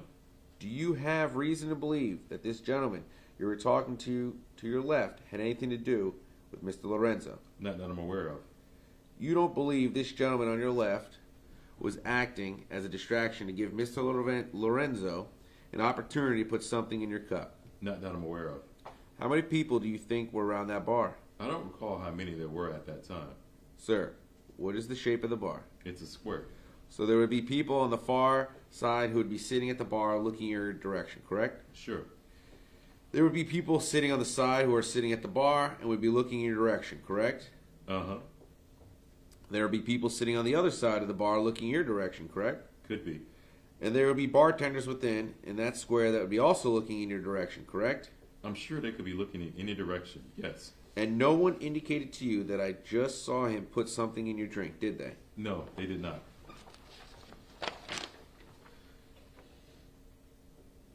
This Arid Extra Dry can, you said this had this film on it. Right. You are not trying to indicate to the jury that Mr. Lorenzo did something to you with that own, are you?